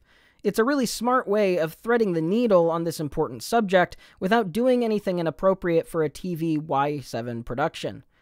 That being said, most people, while treating Stevonnie differently, also don't do anything wrong. That is, until the party. This is the general feeling that they're trying to get across in this episode. Stevonnie gets hungry and goes and gets a donut, and Lars and Sadie are both flustered at Stevonnie's appearance, which leads into the idea of people treating you differently as you get older, especially depending on how you look and if they think you're attractive. This sort of pretty privilege that becomes a constant part of social dynamics regardless of you choosing to interact with it. While Stevonnie is happy to receive 2 free donuts, they are sad that Steven and Connie can't eat them next to each other, hence the title's name, Alone Together. They want to share the joy that they feel being with one another, but when each other's joy is now one being, the joy sharing their experience suddenly feels more lonely. Since Stevonnie, once again, is the manifestation of their relationship dynamic, not just 2 kids in a trench coat. Their adult appearance gets them invited to a rave, so they excitedly go and check it out. Check out the world that was previously not afforded to them. Getting to be cool, mature, invited into scenes that they otherwise haven't experienced. Something that most kids go through a period of wanting to do. They initially shy, start dancing at the rave. A nice callback showing how Steven is able to create spaces where Connie feels comfortable being herself, emphasizing the way that their positive traits reinforce and support one another. After the initial dance, though, Stevonnie, unaware of the new social cues that come with an adult environment, suddenly start feeling anxious and insecure since they were having fun dancing, but now most other people have stopped dancing to watch them. It's once again bridging this gap metaphorically on the introduction of puberty. Kevin starts hitting on Stevonnie and dancing with them, but the sudden situation they find themselves in causes Stevonnie to anxiously run from the dance. Stevonnie starts turning over the idea of the dance, that they like dancing, so they should like this, but this dance is different. It's not fun. There's something else going on. Suddenly, something that they did innocently for fun has brought along with it a new sensual context just by virtue of them being in an older body. That nothing has changed about them, but the social stigma has recontextualized who they're allowed to be, and they don't have a grasp on this gap in social perspective. This is probably what Sugar meant when they referred to Stevonnie as the gap in social expectations that comes with a sudden puberty. The ways that expectations and things that you did start having different meanings just because of the body that you're now in that is changing without your choice. That fear to have to understand your place as you grow from one stage of life into another. It also is a smart parallel with the non-binary message, as in the same way that we readjust and re-understand changing gender roles as we age from child to adult on more mature physical forms, people of trans and non-binary identities have to deal with even more social stigma and intense hateful social rules, forcing them into boxes that they don't feel comfortable in, and they get ridiculed and judged heavily when they try to stray out of it. Puberty, age, social and economic change, they all bring about heavily restrictive expectations on what you're supposed to be socially, how you're supposed to look, supposed to act, and a lot of times, since these social rules are separate from science and stick to socialized, generalized traits, it leaves a lot of space for confusion and anxiety, especially for kids who are still trying to grasp life as it is. Kevin then starts coming onto them more strongly, gaslighting Stevonnie, which causes them to become more anxious, doing a sort of angry tantrum-like dance, which invokes more childlike mannerisms. This disjointed emotional tantrum is enough with the anxiety to defuse back into Steven and Connie. I think this tells a message that if you are not comfortable in a situation and feel pressure to because everyone else is doing it, or that's just what people your age do, that being a kid isn't actually a bad thing. Being comfortable is what's important. If you feel pressured to be someone you aren't, it's okay to be honest with yourself and say no, and it doesn't mean that you are of less value. As someone on the Arrow A spectrum, a lot of sexual stuff gives me the ick. It makes me uncomfortable. And for a long time, I used to shame myself for not just growing up and doing what is expected of me. I remember initially having to learn what people found attractive about certain body parts because they either looked the same to me or disgusted me. And as I got older, that lingering disgust I felt towards many things made me feel childish and immature. This episode says, so you feel like a kid. Nothing is wrong with that. You don't have to do things that you don't want to until you're ready. And if you're never ready, that's fine too. And I think that is an overwhelmingly positive message for kids, and one that I think I wish I would have had growing up. In fact, if I hadn't avoided Steven Universe like the plague the whole time that it was airing due to those really awful videos, it's possible I could have seen this episode in high school, and while feeling a little goofy, being older than the target audience, still felt something more comfortable and happy about myself. Connie starts laughing, and Steven seems to cry a little bit when he starts laughing too. It kind of shows that Steven actually may have been the more uncomfortable of the two, but that it's no longer an issue because they have each other. Ending with Connie happily dancing in front of everyone, knowing that they have each other's backs through thick and thin, this does so much to build upon the positive and negative traits that Steven and Connie have and emphasize how their relationship pulls out the best in each other. It's a genuinely great episode in my mind, and one of the smartest use of the gym parallels to broach important topics and positive lessons for children that we've seen so far. Episode 38 brings up the shame that Steven feels from the trip way back in episode 3 over forgetting to bring the Sea Spire statue, and this causes the gyms to send Steven on a mission to prove his worth to himself and help with his insecurity. Brief note, but I've seen some people call his regret over this a retcon, since even the creators realized how bad he acted, but I'd like to clarify, a story giving additional context or building upon previously established events isn't a retcon just because you don't like it. The reasons retcons are considered bad is because they take factual things about the plot or characters and readjust them in ways that are logically impossible to reach different conclusions.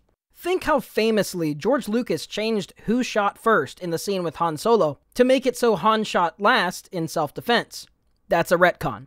Or say a character is established to have a fear of spiders, but in a later episode they talk about how they love spiders without connecting any reasons or implying how they changed their mind. A retcon is an irreconcilable inconsistency. If it can be easily explained away or does not contradict things specifically, it's not a retcon. Back to the show, though. Here Pearl tells him that the Sea Spire was a test all along, and that it wasn't important.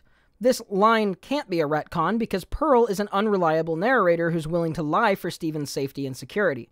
So the truth of the claim is largely irrelevant to the actual point of the episode.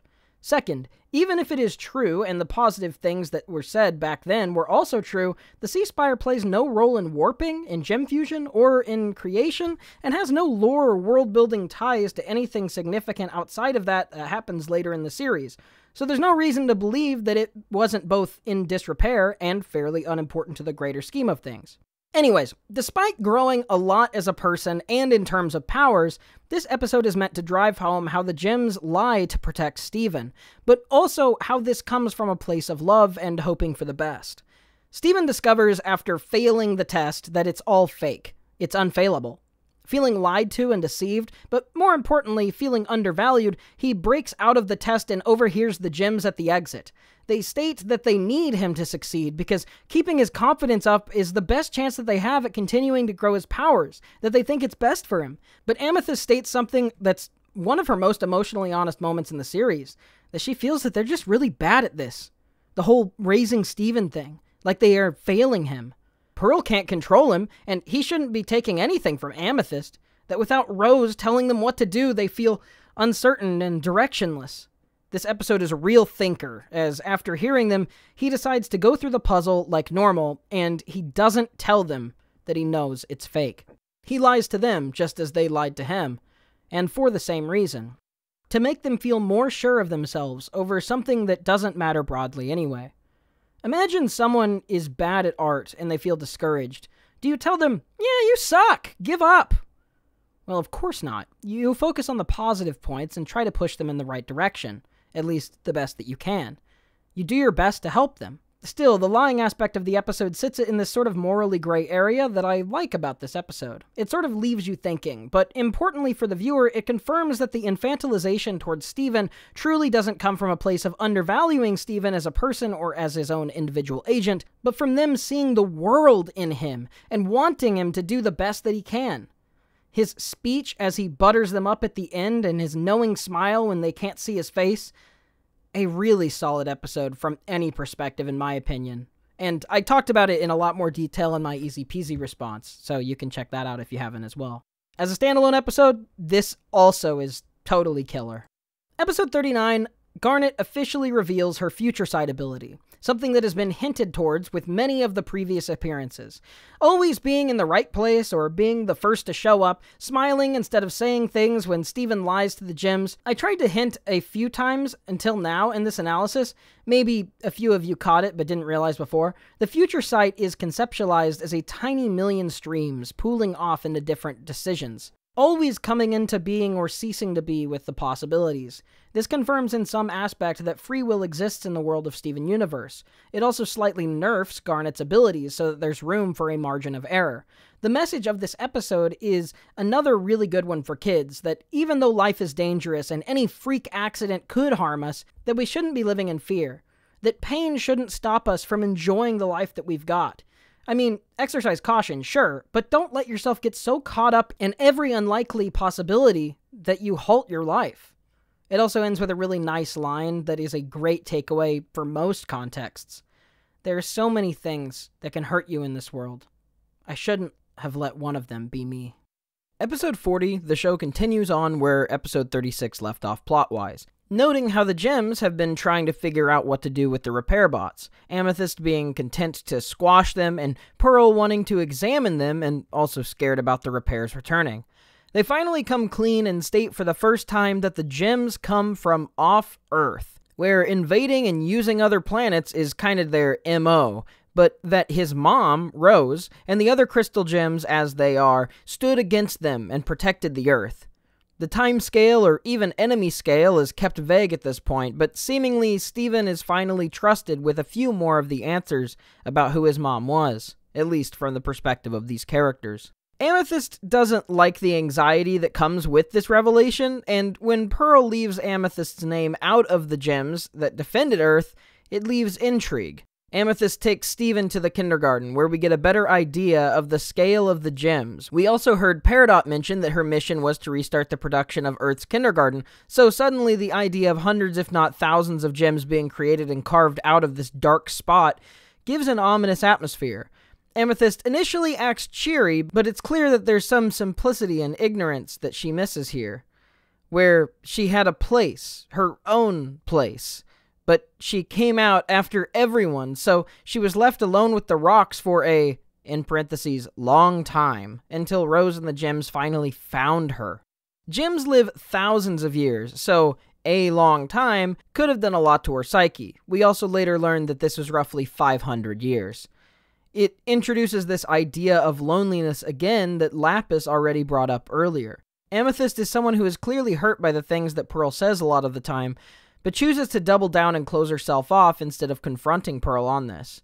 A lot of times, Amethyst will do something natural to her, and in response to Pearl's disapproval, will then do the same thing on purpose just to make Pearl matter, and to prove that she is her own person. Alternatively, she sometimes chooses to slink away or pursue quiet time away from the other gems. Later in the series, we see that she has a more extreme avoidance to talking about herself and her feelings. Even this episode started with a typical slink-off that Amethyst does, only to be escalated after Pearl ridicules her at her most insecure, the place that she was born. This really emphasizes Pearl's continuous character flaw of being a fairly emotionally unintelligent character, not being able to read between the lines or understand people.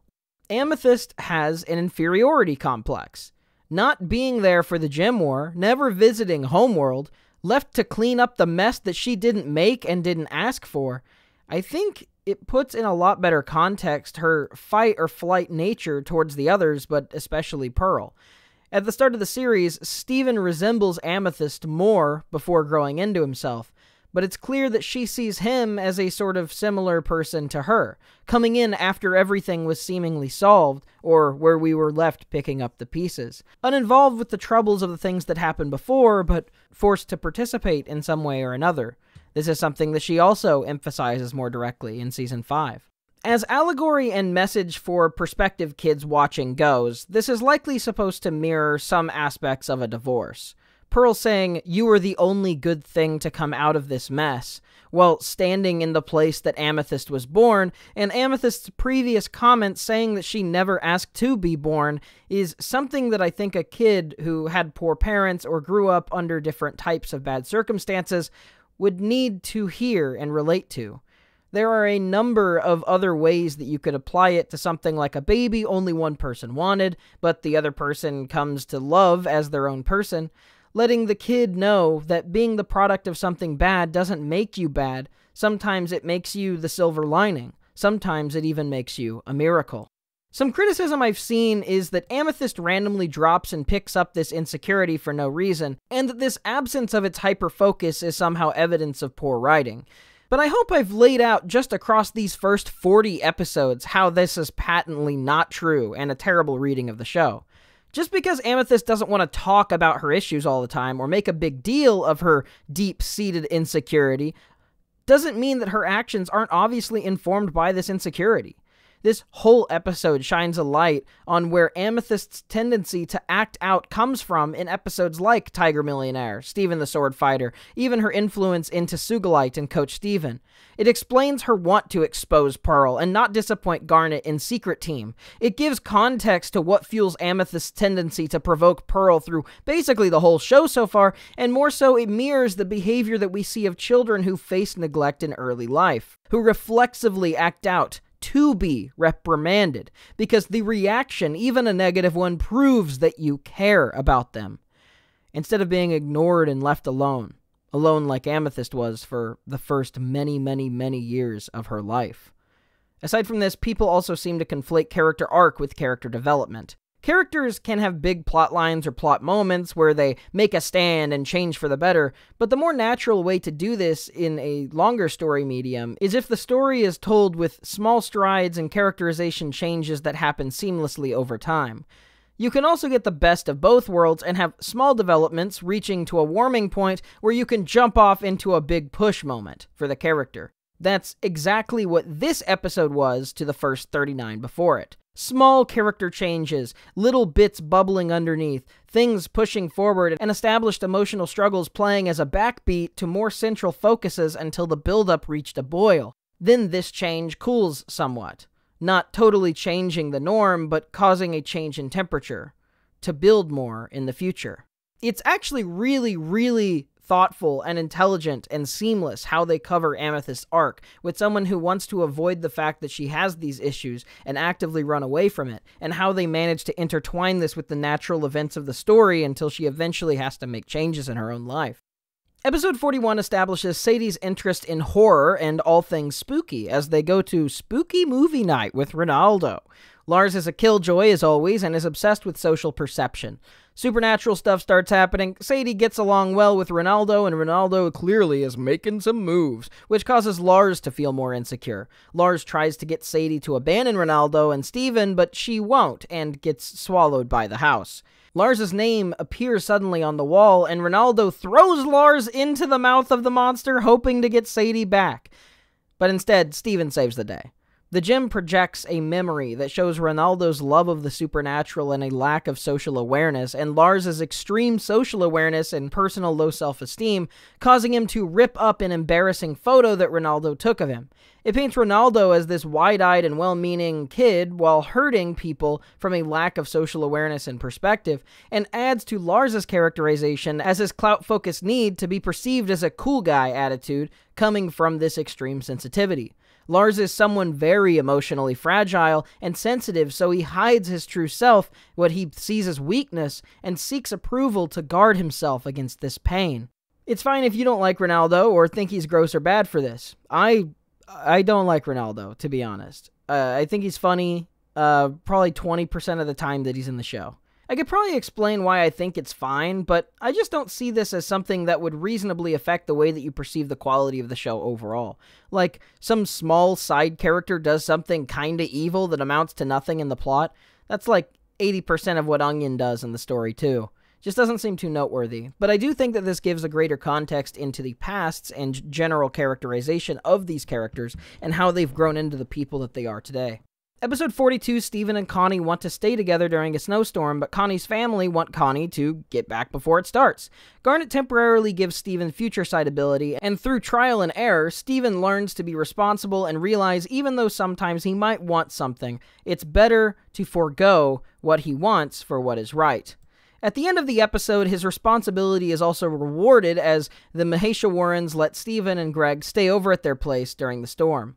It's straightforward, and the antics are great. One of my favorite episodes of Season 1, but the point is honestly so tight that I don't have a ton to say. It's just another good episode for kids that says even if you don't want to do something, sometimes doing something you don't want to do is what will make you be happier in the long run. One detail granted by one of the future sight routes shown is that the Crystal Gems send off a bomb-like crystal to destroy other methods of space warp to keep Homeworld from making contact. In theory, to make it more difficult for Peridot to get back, but there could also be some additional plot buildup in the background too. I don't know. It's still nice how all these hypothetical futures end up leading to Steven knowing a bunch of stuff he wouldn't know otherwise. Episode 43 centers around Greg needing to clean up his storage unit, so Steven brings Amethyst to help and Greg seems slightly uncomfortable. This isn't the first time he's seemed like this around her either.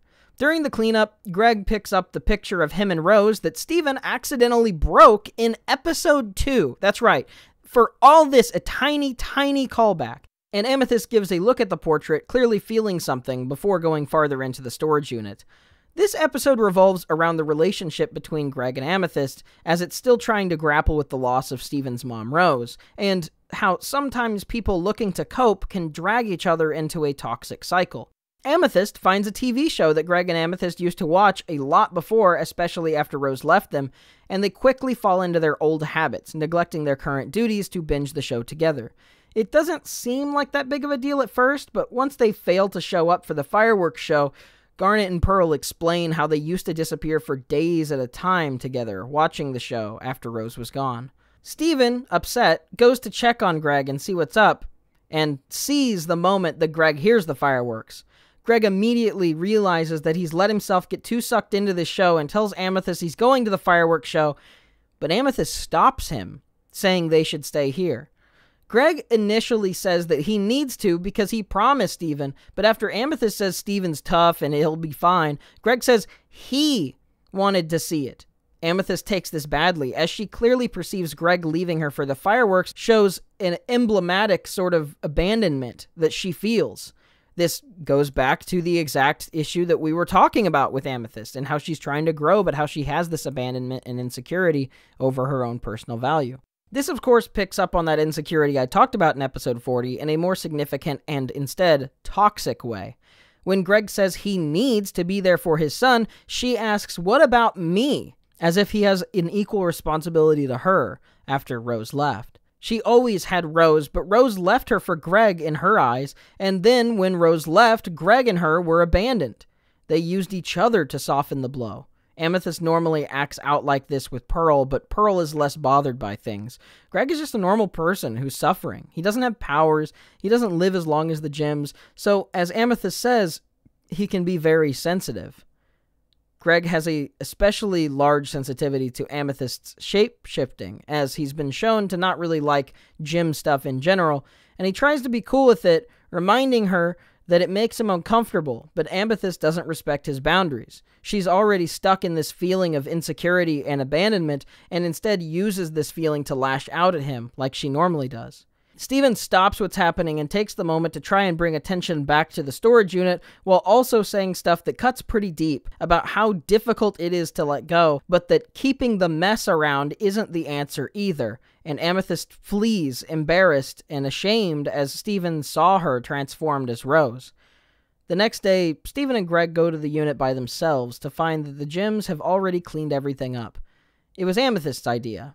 This symbolizes the burying of the hatchet, I think. The metaphor of past baggage to the literal clutter of a storage unit is a really good way to visualize the message of this episode.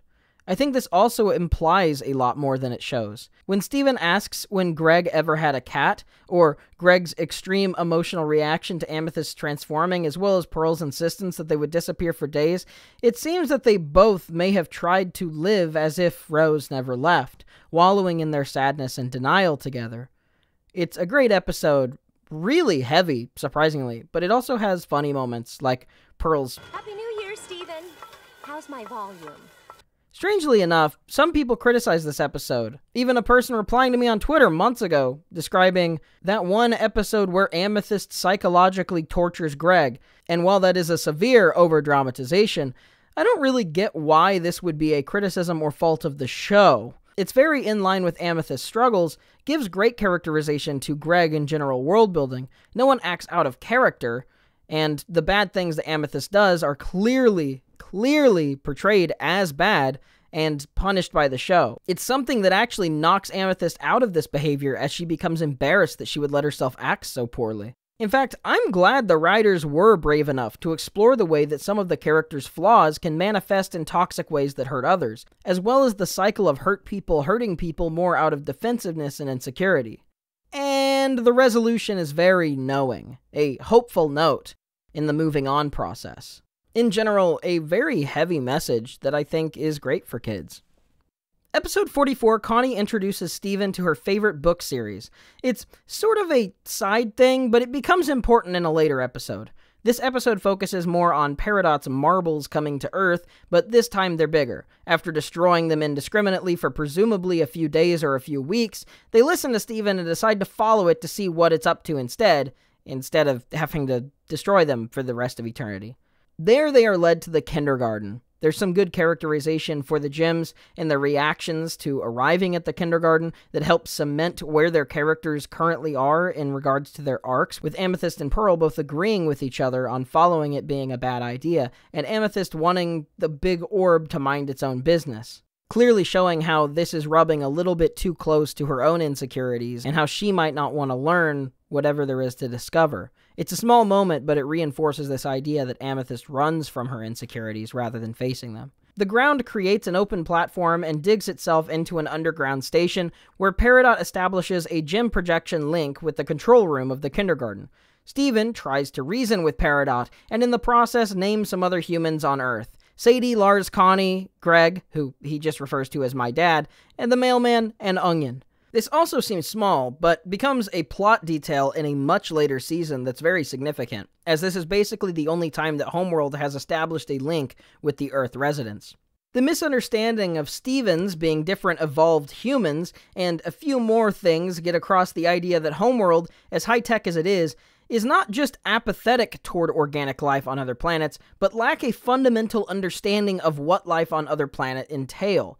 It implies immediately wrongdoing via ignorance and apathy, rather than wrongdoing via understanding and apathy, which I think is a significant difference that will be slowly used to wedge leverage as the series goes on. It's the difference between a person killing another person and a person killing a fish, you know? This also confirms that Homeworld had thought all this time that Earth had been wiped of all of its gems, meaning that they didn't know, even to this day, that the corruption beam corrupted the gems rather than shattering them. And that the gems who were on Earth, the crystal gems, were protecting the Earth from all organic life being destroyed, and that some gems managed to still come out later, like Amethyst. A whole ton of plot and world-building stuff is revealed here. They destroy the portal, and Peridot states that she is making a report back to Homeworld about her findings. It plays again on Steven's hopeful ignorance and the gem's overprotective one-sidedness. Steven fails to comprehend the gravity of the situation and acts recklessly because he does not understand the weight of this possibility. He does not understand the weight of this possibility because the gems don't trust him with the information he needs to reach an informed decision. Both of their flaws sort of perpetuate each other in a way that causes this event to happen, driving home this arc for Steven's character and the gems as they eventually reach mutual understanding and respect Steven as he gets older and gains more competence. Episode 45 involves the gems revisiting the cherry patch from Sirius Steven as they are more open about retrieving weapons from a long time ago at the Gem War. Lion finds a scabbard, and Pearl is immediately obsessive over it. Pearl decides to show Steven a place that Rose apparently only told Pearl of, and Pearl says a lot of weird stuff in this episode, talking about how many secrets that Rose kept to protect people, and saying how important it was for a leader to keep secrets to protect others, while also clearly reveling in being told what the others weren't. It's clear that she's kind of fluffing Rose's attitude to make it sound nice, but in actuality the reason she likes it is because she likes being swept up and feeling like Rose thought she was the most special one. Then it turns out that the place that Pearl was taking Steven to, that took them literally hours, was the place that Connie and him went to on accident in episode 17 with Lion. The discovery that Lion was also Rose's, but Pearl had no knowledge of it, makes her suddenly feel insecure and outside of Rose's vision. This insecurity causes Pearl to have an outburst and go into denial. It's obvious that Pearl loved Rose, not as a leader or as a friend, but as a person above all others. Steven tries to catch up with Pearl on the battlefield using Lion, and while she runs with the sword, it once again reflects visually what is happening metaphorically in this scene. The lion representing the parts of Rose that she did not know, chasing her down and forcing her to recognize them.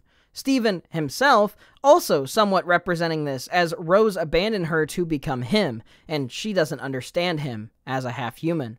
Pearl running away with Rose's old sword that she hasn't used for thousands of years, representing the simpler, more straightforward Rose that she knew and fell in love with. This is notable because Rose spent a lot longer with the gems after the Gem War, as we learned earlier. So this sword wouldn't represent who Rose was, but the ideal Rose that Pearl chose to remember. The one that she was praising without nuance before herself feeling excluded. This is already working in themes of Pearl being a biased and unreliable narrator. When Steven falls chasing after Pearl, she freaks out immediately, but once she sees him safely holding onto the roots, she chooses to leave him to hang and recover himself. She mentions again how sometimes Steven sounds just like her. How it's painful. She asks in vain if he has any of Rose's memories. She replays a memory of when Pearl vowed to stay at Rose's side to protect the Earth. How she was fine doing that because Rose would be there. Fine not ever returning home in exchange for being by her side.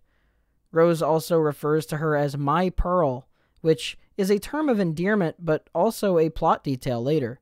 Pearl also, almost word for word, says lines that will eventually become some of her lyrics in Do It For Her in the upcoming episode 58 in the 6th episode of season 2. Steven hugs her and tells her that he thinks that she's pretty great, and symbolically resolving this conflict, she spends time with Steven as he fetches things from Lion. Steven learns more about his mom, and Pearl starts to come to grips with the parts of Rose that she never knew, something that will continue as a large part of Pearl's character arc going on. Some people criticize the show and Pearl as trying to kill Steven in this episode, which is again both not a criticism of the quality of the show, but a character, and also an exaggeration and mischaracterization of that character. Pearl wanting to be left alone, running away, she showed concern whenever she thought that Steven was in danger, but once she thought that he was fine, she let himself figure it out. It's cold, maybe a little cruel, but it embodies how Pearl was feeling and emphasizes again this toxic side of her hurt left after Rose in a similar way to Amethyst in episode 43. I think people also conflate characters doing unlikable or questionable things to characters having poor writing, and this is an extremely obvious different thing. Someone can be a great character and a bad person, or a great person but be a bad character. Pearl acts very sensibly within her characterization, while giving us a more nuanced and emotionally mature look at her character here. I don't see the issue. We just have to know that she's flawed. Normally, people are begging for this type of nuanced characterization. But once again, a really good episode for her character. Episode 46, Greg's passion for music becomes relevant as the Wailing Stone seems to be sending a message from space. The Gems initially doubt that Greg could actually do anything, but learn to respect him as he figures out the frequency is actually a video, not audio, and decodes the message with Steven's help, and a little faith in him. This both serves as a good moment to realize Greg's practical positive traits and knowledge of the world, something that the Gems have trouble grasping, and as a tender moment showing him how Steven's faith in his dad and encouragement can cause him to do greater things. This will also be emphasized later whenever initially talking to Peridot about the rain, how he's only learned these things from his dad. The plot important part is that Lapis tells everyone Peridot is coming back to Earth, and she's not alone. And also that Homeworld is far more advanced than it was thousands of years ago when Lapis and the other Gems last saw it, how it feels unfamiliar. Everyone panics at the hopelessness, but Garnet brings them back, pretending to be relieved and telling everyone they did it. They decoded the message. This is a really good message in handling problems in general. When things seem insurmountable or hopeless or overwhelming, don't discount the small victories and the parts of the puzzle that you're able to complete. When you start to enter a panic spiral, focus on what you can do right now and what you've already achieved. It doesn't help to wallow in despair. Just do what you can and let that keep your spirits up. You'll deal with these other issues as they come to pass. There's no use worrying over things that are yet to happen that you can't change. Just focus on the things you can. It's a very mature thing and really emphasizes how Garnet leads the Crystal Gems to be better in the face of adversity. Both a good episode for progressing Greg's characterization, the general character of the Gems as a whole, of furthering the plot, and also positive lessons for kids. Episode 47, Pearl designs a robot disruptor to destroy any of Peridot's robonoids to hopefully make things easier for whenever she arrives. But when Pearl tests it out, the device is so powerful that it wipes out all the power in Beach City and barely even stuns the small robot. This helps to build a sense of scale in terms of how advanced and powerful Homeworld has truly gotten. If Pearl can wipe out entire cities of power but barely scratch a very small robonoid, it's a daunting implication. Steven tries to help May or Dewey calm the citizens of Beach City. Dewey lies to them to keep them calm, something that he says is, "You can't control what happens in the world, but you can control how people feel about it." It's a strange line because he is measuring the feeling of safety of the people of Beach City against their own interests. But it's not in this case for an entirely bad faith reason. Truth is, people don't know what is going on, but keeping them in the dark, literally, pun intended, is going to leave them more exposed when danger does come. Steven starts to realize how wrong this is as his dad refuses to take a glow stick, believing Dewey at his word. And then immediately after, we hear the Gems whispering about what they're gonna do when Peridot comes, whispering as to not have Steven overhear. Dewey to the city mirrors the Gems to Steven in a lot of ways, keeping them in the dark for their own good, so to speak, not realizing that them being in the dark also leaves them unprepared and defenseless. Maybe the Gems think that they can just protect Steven forever regardless, but it's proven in the past not to be a good thing to underestimate him. The Gems refuse to tell him what's going on and to go inside and play cards, but Steven lags behind and sees them talk anxiously again amongst themselves. Steven realizes that they don't feel comfortable sharing what's going on with him, but that what's going on is important, so he goes on a walk, just to see the town mobbing around Dewey. He gives a rousing speech saying that Mayor Dewey was lying to them because he wanted to protect them, even if it was misguided. He realizes the parallel and goes back to the gyms. He tells them that he realizes they just don't want him to be scared, but he wants to know the truth. He needs to. And Garnet finally opens up about them being scared of what's coming, how they do feel weak, like they may not be able to protect him. And when the episode ends, he says, they've been scared before, but they can figure out what comes next together. The light returns then immediately to Beach City. This episode is super cinematic and takes itself very seriously in a way that makes a lot of sense to the characters, as well as resolving most of what has been this season's arc between the gyms and Steven. Steven growing from ignorance and carefree compassion to competence and willful empathy. He has been proving his competence and maturity over the course of the season more and more regularly as the season has gone on, and is now someone who wants to be relied on, not just someone who relies on others. But now it's time to prove it. Episode 48, the show starts casually getting the bits from the Fryman place, and Petey is running the shop all by himself, showing how far he's come from the sniveling and wanting of his dad's acceptance in episode 5 to the mature person that he is handling the business on his own. Greg says, wow, that's a lot of responsibility for a kid your age, which feels like a mirror for the responsibility that Steven has also grown into over this season, almost without us even realizing it. Suddenly, as the conversation continues and a hand appears out of the sky, a callback to episode 2's light cannon, but again, to drive home the scale of the threat, the cannons have no effect. Steven calls Dewey to evacuate the town, and while doing so, Greg and the gyms have decided that Steven will evacuate with Greg while they deal with the threat. But they don't bother telling him beforehand because they know that he won't like that. Garnet gives Steven a speech about protecting the people of Beach City with his powers and needing to pull the residents together so that they can escape the city safely. Steven seems to buy it initially, even though obviously the true and full intent of Garnet's words, despite somewhat meaning what she's saying, is to keep Steven safe. And we see that as after Steven leaves, immediately the gems are clearly distraught. It seems that they have accepted that this will almost certainly end in failure and death, and that this is their final stand after thousands of years of trying to liberate Earth as they could. Steven hopefully thinks maybe Peridot will change her mind once they see how nice everyone on Earth is, but reluctantly Greg says the other gems aren't like his mother. They are aliens who came to Earth. They were going to eat up every last bit of life for their own goals, and it was only his mother and a minority of other gems who were able to fight them off. Steven says that it was still good that she fought and saved the Earth, but Greg says there's no such thing as a good war, that countless gems and people died, that only her few close friends could survive behind her shield. Greg decides to have faith in Steven after a lot of back and forth, and Steven returns to protect them, since he realizes he is the one with Rosa's shield now. After all, the only reason Pearl or any of them are still even here is because Mom's shield protected them all before. He calls Connie, but she doesn't pick up, so he leaves a message, a possible last to Connie, trying to stay positive, but fill her in on the reality of the situation. Lion teleports him back, and he sees Opal firing at the hand. Again, this emphasizes the desperation of the gems, as Pearl and Amethyst rarely stand completely on a united front without bickering as established throughout the whole season. They operate now without hesitation, but it's still not enough. We get the introduction of Jasper, which is portrayed with a "get over here," grabbing Lapis by the wrist and pulling her forcefully. She can't talk back, subservient to Jasper's demands, and this immediately paints the dynamic as allegorical to an abusive relationship.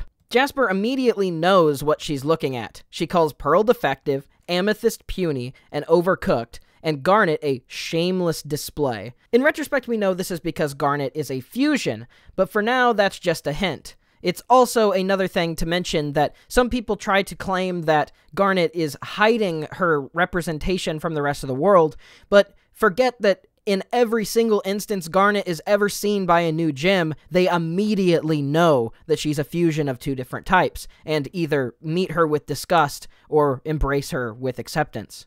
Lapis insists Steven is harmless in an attempt to protect him, but Jasper takes it as him being weak and not worth considering, so they plan to blast the gems away with the ship. Steven saves them with his shield, proving his competence and cementing that he too can be relied upon, even in saving all their lives.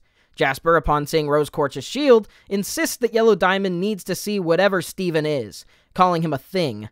This is the first mention of Yellow Diamond proper in the story as a grand authority figure of some kind.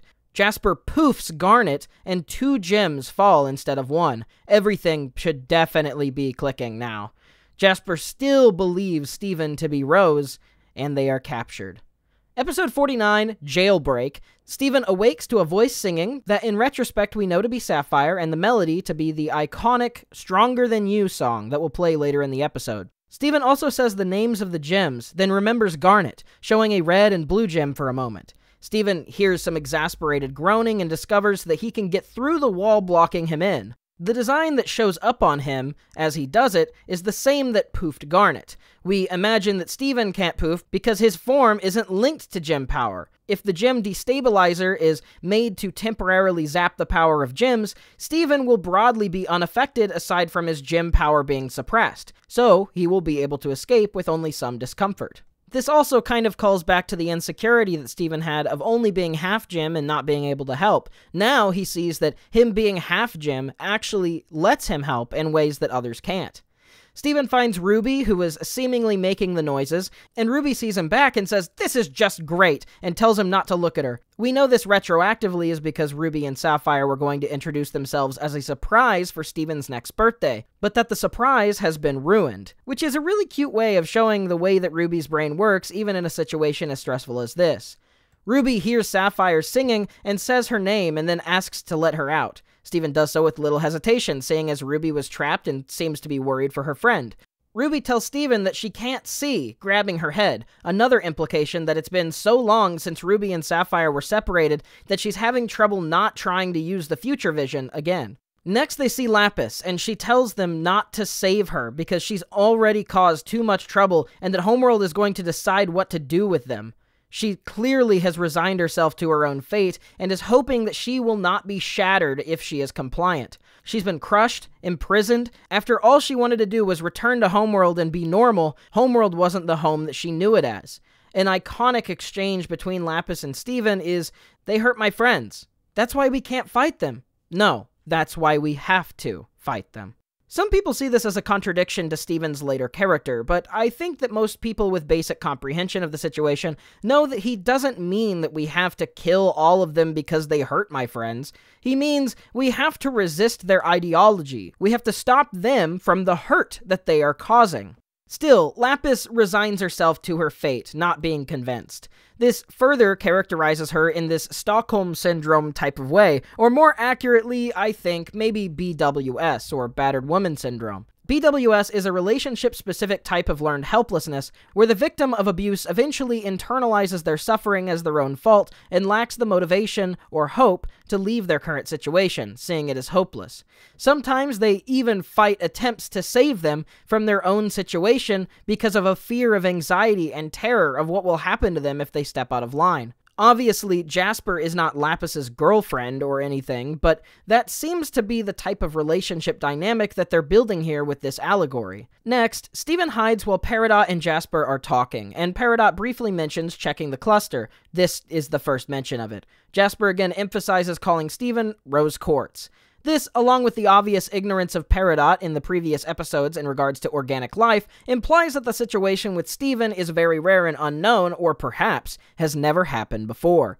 He represents his gem's personality in the story, sure, but the chaotic element, uncertainty, possibility, freedom, and change. Steven sets Sapphire free, Garnet refuses, and Steven leaves for Amethyst and Pearl. Now we have one of the peak moments in the show. I'm sure people don't really need me to explain what is important or cool about this scene, so I'll try to be quick. Jasper states confusion at the idea of them refusing, seeing fusion as a cheap trick to make weak gems artificially stronger. Too much stress or distraction often causes diffusion, as we've seen. As we will see, fusion is also just used as a means to up a group's power for utility purposes, like rubies forming into a larger ruby. When two different gems fuse together, though, they aren't merely more of the same spectrum of personality traits, it becomes a mix of the positives and negatives. Depending on the personality, from practical sense, the strengths can cover the previous weaknesses. Most importantly, though, when a fusion is done over a deeper, more secure bond, a mission statement far more vital than attack this or do this job, the ability to hold together is also strongly negated. Through the way that fusion works, it emphasizes many of the core ideas of the show: the value of people, the value of stable and healthy relationships, and the value of being willing to be vulnerable, honest, open, and rely on each other. Fusion is the string of the relationship, the tether, the push and the pull, and Garnet is fused all the time, because the strength of trust, honesty, and love is solid enough to hold without stammer. Jasper only sees fusion as power and utility, and this will ultimately be her downfall, both for this fight and for the future. Peridot manages to use the escape pod to escape back to Earth, the ship crashes, but Steven's bubble protects the gems from the landing explosion, once again saving their lives. Jasper decides the only reason that she lost was because of the utility of fusion, and again grabs Lapis by the wrist, calling her a brat, leaning in further to this consistent depiction. You can't totally force gems to fuse, you need an ideal to hold onto, a similarity between the two, but it's important to see how Lapis is trapped here.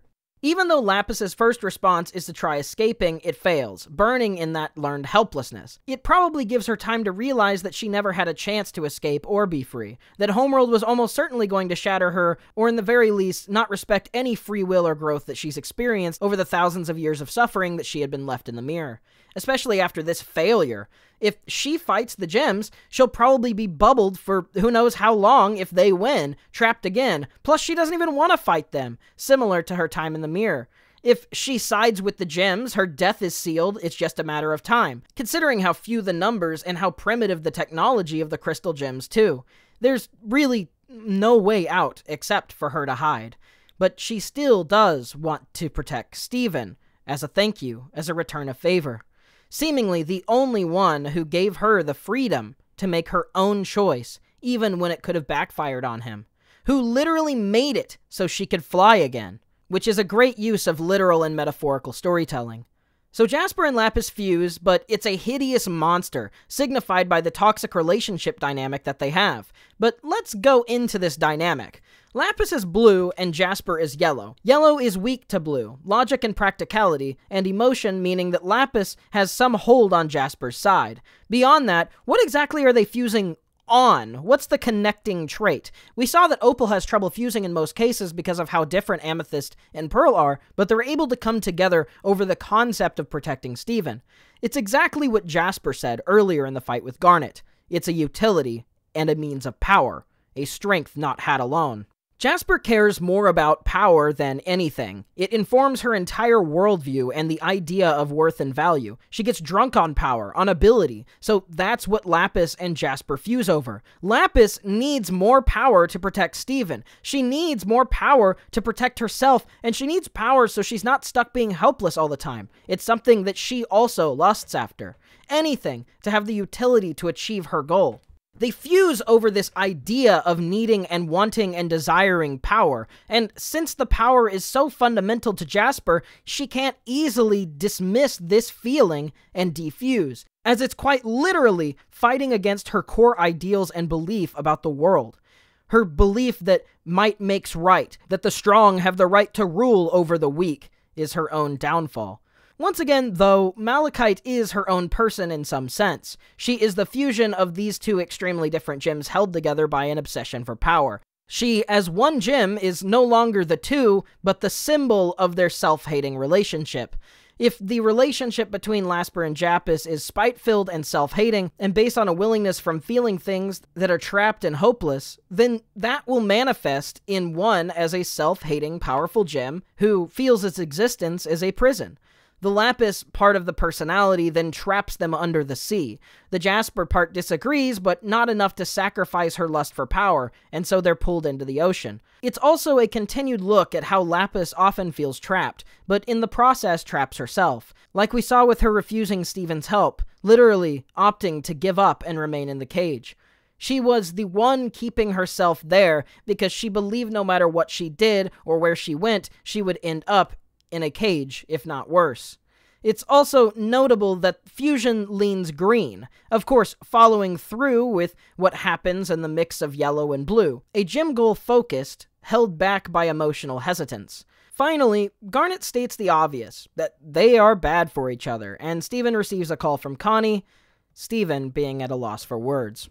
Episode 50 picks right up where it left off with Steven promising to call Connie back since he sees his dad. Happy to see his dad, he fills him in on what happened, but as supportive and proud as Greg is, the danger that he knows his son is in now gives him an anxiety attack that he tries to get his nerves under control from, but fails. This causes Steven to then hesitate and reconsider telling Connie about the situation, as he doesn't want her to go through what Greg is. Steven tries to think of what to tell Connie, but as he continues walking around the ruins of Beach City, the weight of the danger he is in becomes less and less avoidable, stepping on the broken glass, tripping over the ship parts, and seeing the flames and debris all around. Ronaldo, giving bad advice as usual, talks about being strong enough to protect the people from the weird things of this world that could hurt them, that quote-unquote ordinary people fear the cold facts of reality. He talks about the sacrifices one makes to lead and help for things we find ourselves in. And clearly Steven, who deeply cares about Connie, doesn't want her to go through this stress, or worse yet, be in danger herself. The thing he fails to realize here, though, is it's never your place to decide for others what they can and can't handle. Only they can, at least assuming you're equals. Everyone gets to choose who they can stand by and care about. And if you are refusing reaching out from fear that they will cling to you, it's their right to cling or not, and they have a right to know. That's the message the show leans on, as this old hat fake macho decision shows Steven that it only actually hurts people to leave them in the dark. This also mirrors with how Steven was feeling with the gyms and how Beach City's residents were feeling towards Mayor Dewey. With Connie wondering if she had done something wrong since he won't explain, or why he's avoiding her. He says that he just wanted to protect her and that she did nothing wrong. She just said, stop. It's ridiculous on the face of it. From a historical perspective, it's nice to consider what this says about historical gender roles as well. The idea of the man needing to make decisions, stay stoic and emotionless, and protect girls and women is true to the point that everyone should do their best to protect each other, but to the extent that men undermine women's personal agency and the idea that they know what's better for them is a long-held standard for gender roles in media, and an incredibly sexist one at that. This is the first touch to say the relationship that Connie and Steven has is not dictated by their perceived gender, or at least Connie isn't going to let herself be treated as delicate and soft in that way. It's a small thing, but it's a good bit of representation for kids to know that each person can make their own decisions, that one gender or sex can't do certain things and one can, and one shouldn't have the right over the other just because of how they were born. We're all humans. Connie opens up with empathy and asks that he share his feelings, seeing how hurt he is. Being relieved that he was able to be open and honest with her and ready to be relied on, they make up. This is also a good subversion of gender roles. Instead of playing the macho, stoic piece of garbage, he ends up being honest and treating her with equal respect. Greg shows back up to pick him up, and he's now calmed himself down. Then they go back to cleaning up the town and getting back with their lives. We get some happy shots of the city folks, almost acting like nothing happened. A show that humanity will always thrive, even when we think that the situation may seem hopeless. Episode 51, Connie and Steven are back hanging out after the events of the last episode and talking about the book series that she introduced him to in episode 44. This episode, as I talked about in the prelude, is sort of a meta-commentary on the different types of media appreciation, with Steven being happy that the book series ended happily, and Connie being upset that with all of these tropes that she was happy it subverted, they ended up dropping the anti-authoritarian messaging for a happy ending with a wedding. A funny scene in retrospect, with how Steven Universe itself ended, and how people tend to react to it. Something Connie says is, unlike art, reality can't always win against the iron chains of authority, which says a lot about Steven's own character and the show itself. Connie's idea of authority comes from her strict unlistening parents and the endless rules, and it also gives some leeway that, yeah, sometimes reality is too complicated for any happy ending, but art allows us to see an ideal to strive towards, something to fight for. That's what Steven ends up saying at the end of the episode. How even if it was cheesy, he loves when characters he loves and the good things they fight for end good. because they deserve that. And both of these wants for realism and for idealism are still valid in art. Before Steven tells her his feelings, he wishes that he could give her a new ending. But that's not the plot of the episode. Before he's able to tell her these feelings at the end of the episode, they enter Rose's room to give her a different ending. But unintentionally, he wishes for Connie to be a certain way, creating a fake Connie who always does what he wants. The lesson additionally here is that even when people you like disagree or act in ways different than your expectations or wants, that a person with place to make their own choices is always better than a person who blindly follows and agrees with you.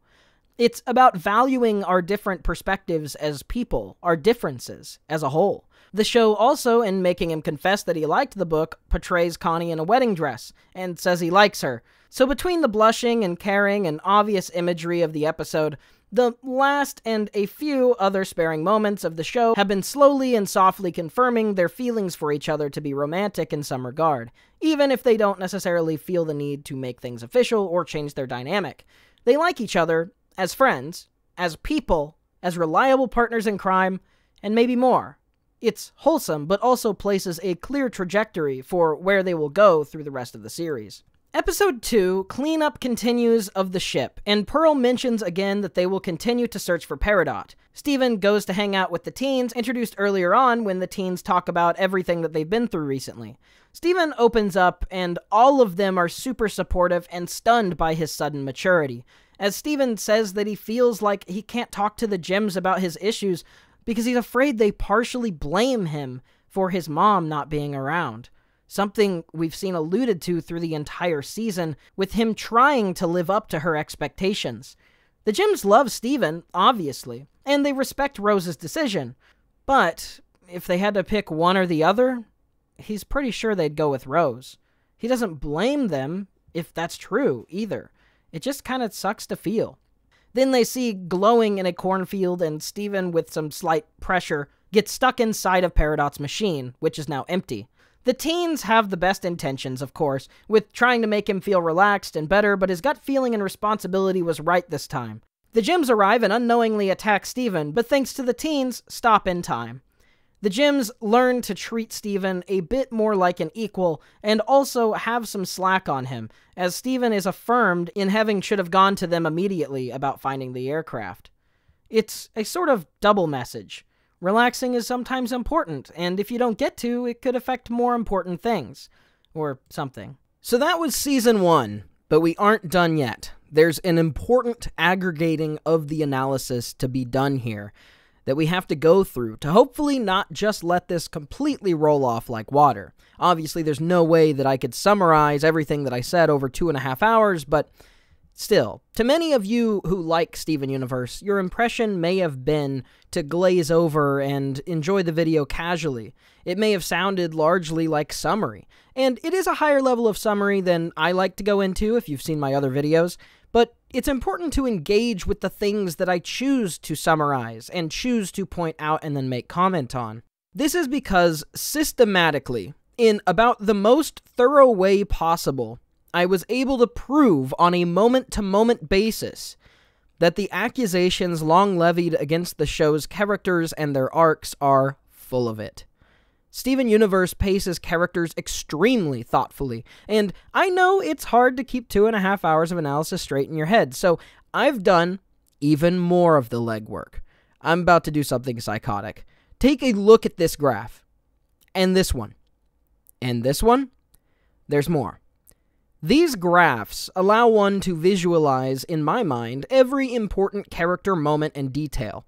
Every bit of foreshadowing, world building, and significant characterization changes.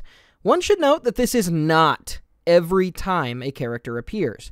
There are countless episodes with the Crystal Gems that I have excluded one or more of the cast from the chart.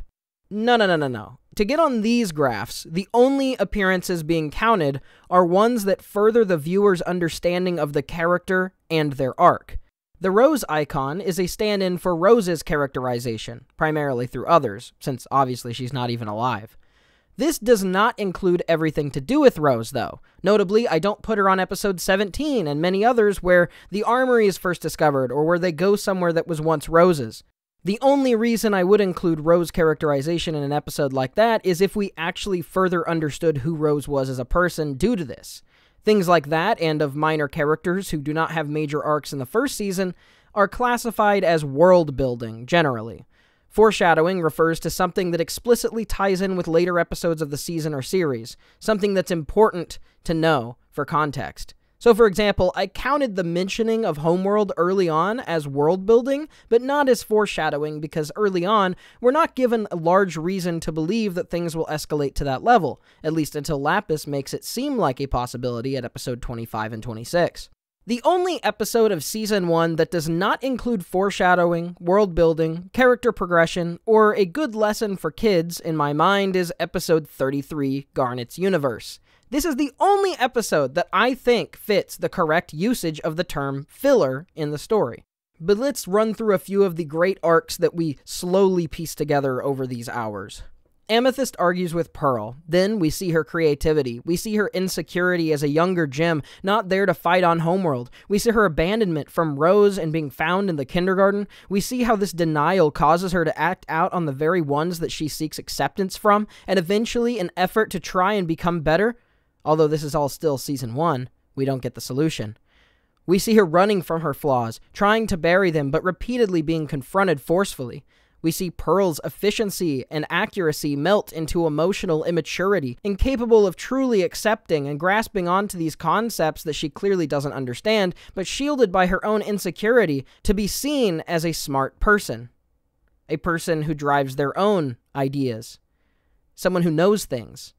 We see this facade of superiority slowly unraveling with the grieving process around Rose as she desperately wants to find use when even Steven grows to rely on her less and less throughout the show.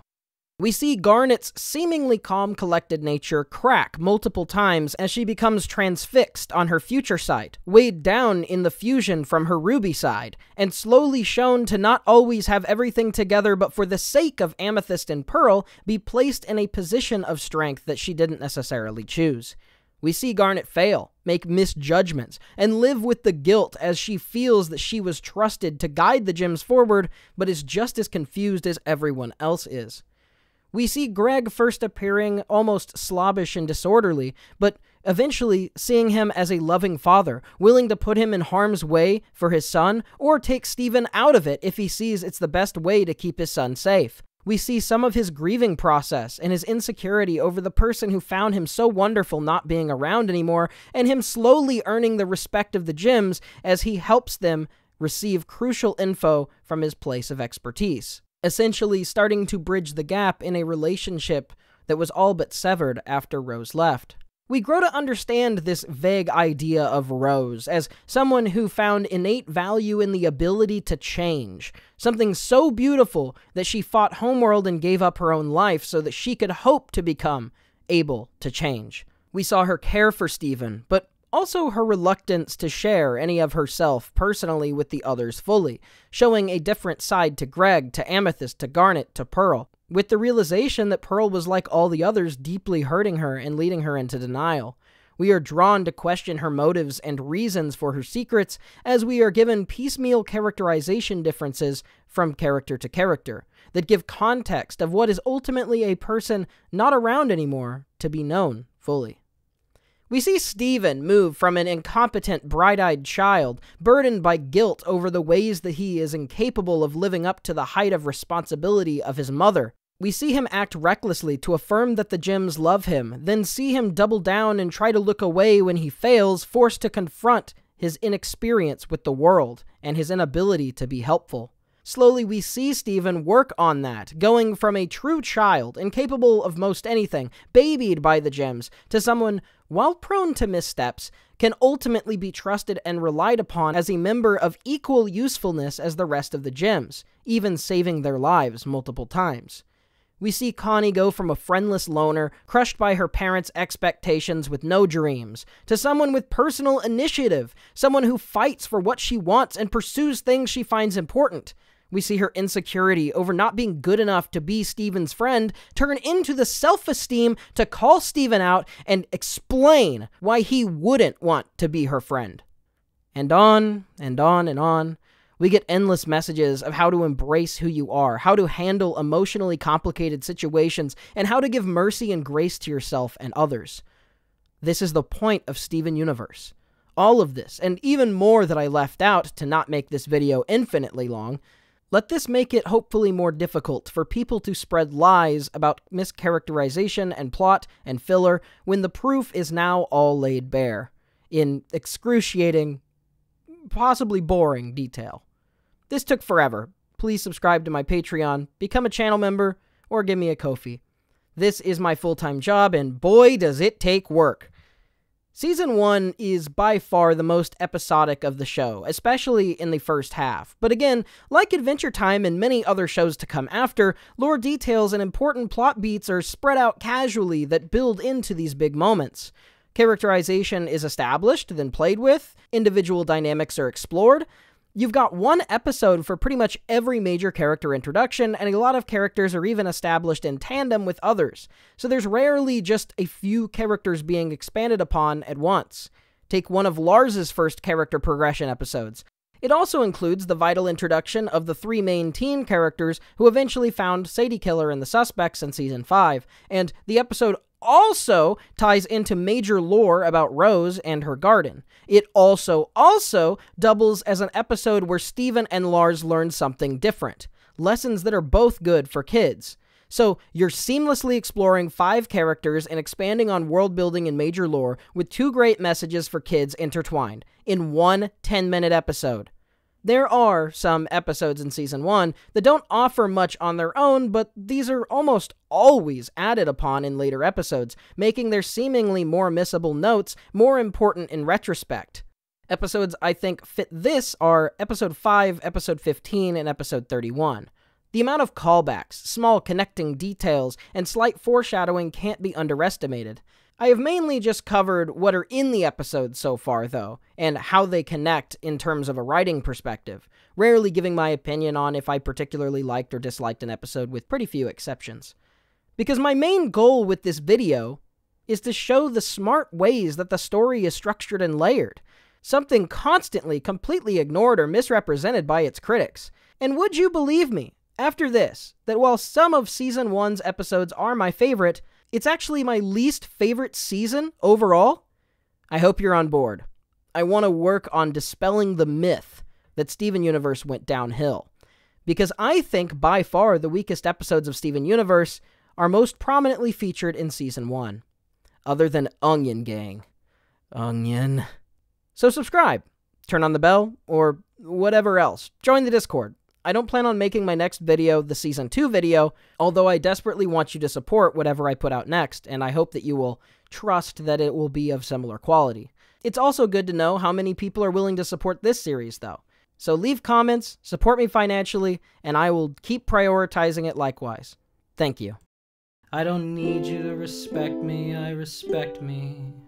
I don't need you to love me, I love me. I just want you to know you could know me if you change your mind. If you change your mind.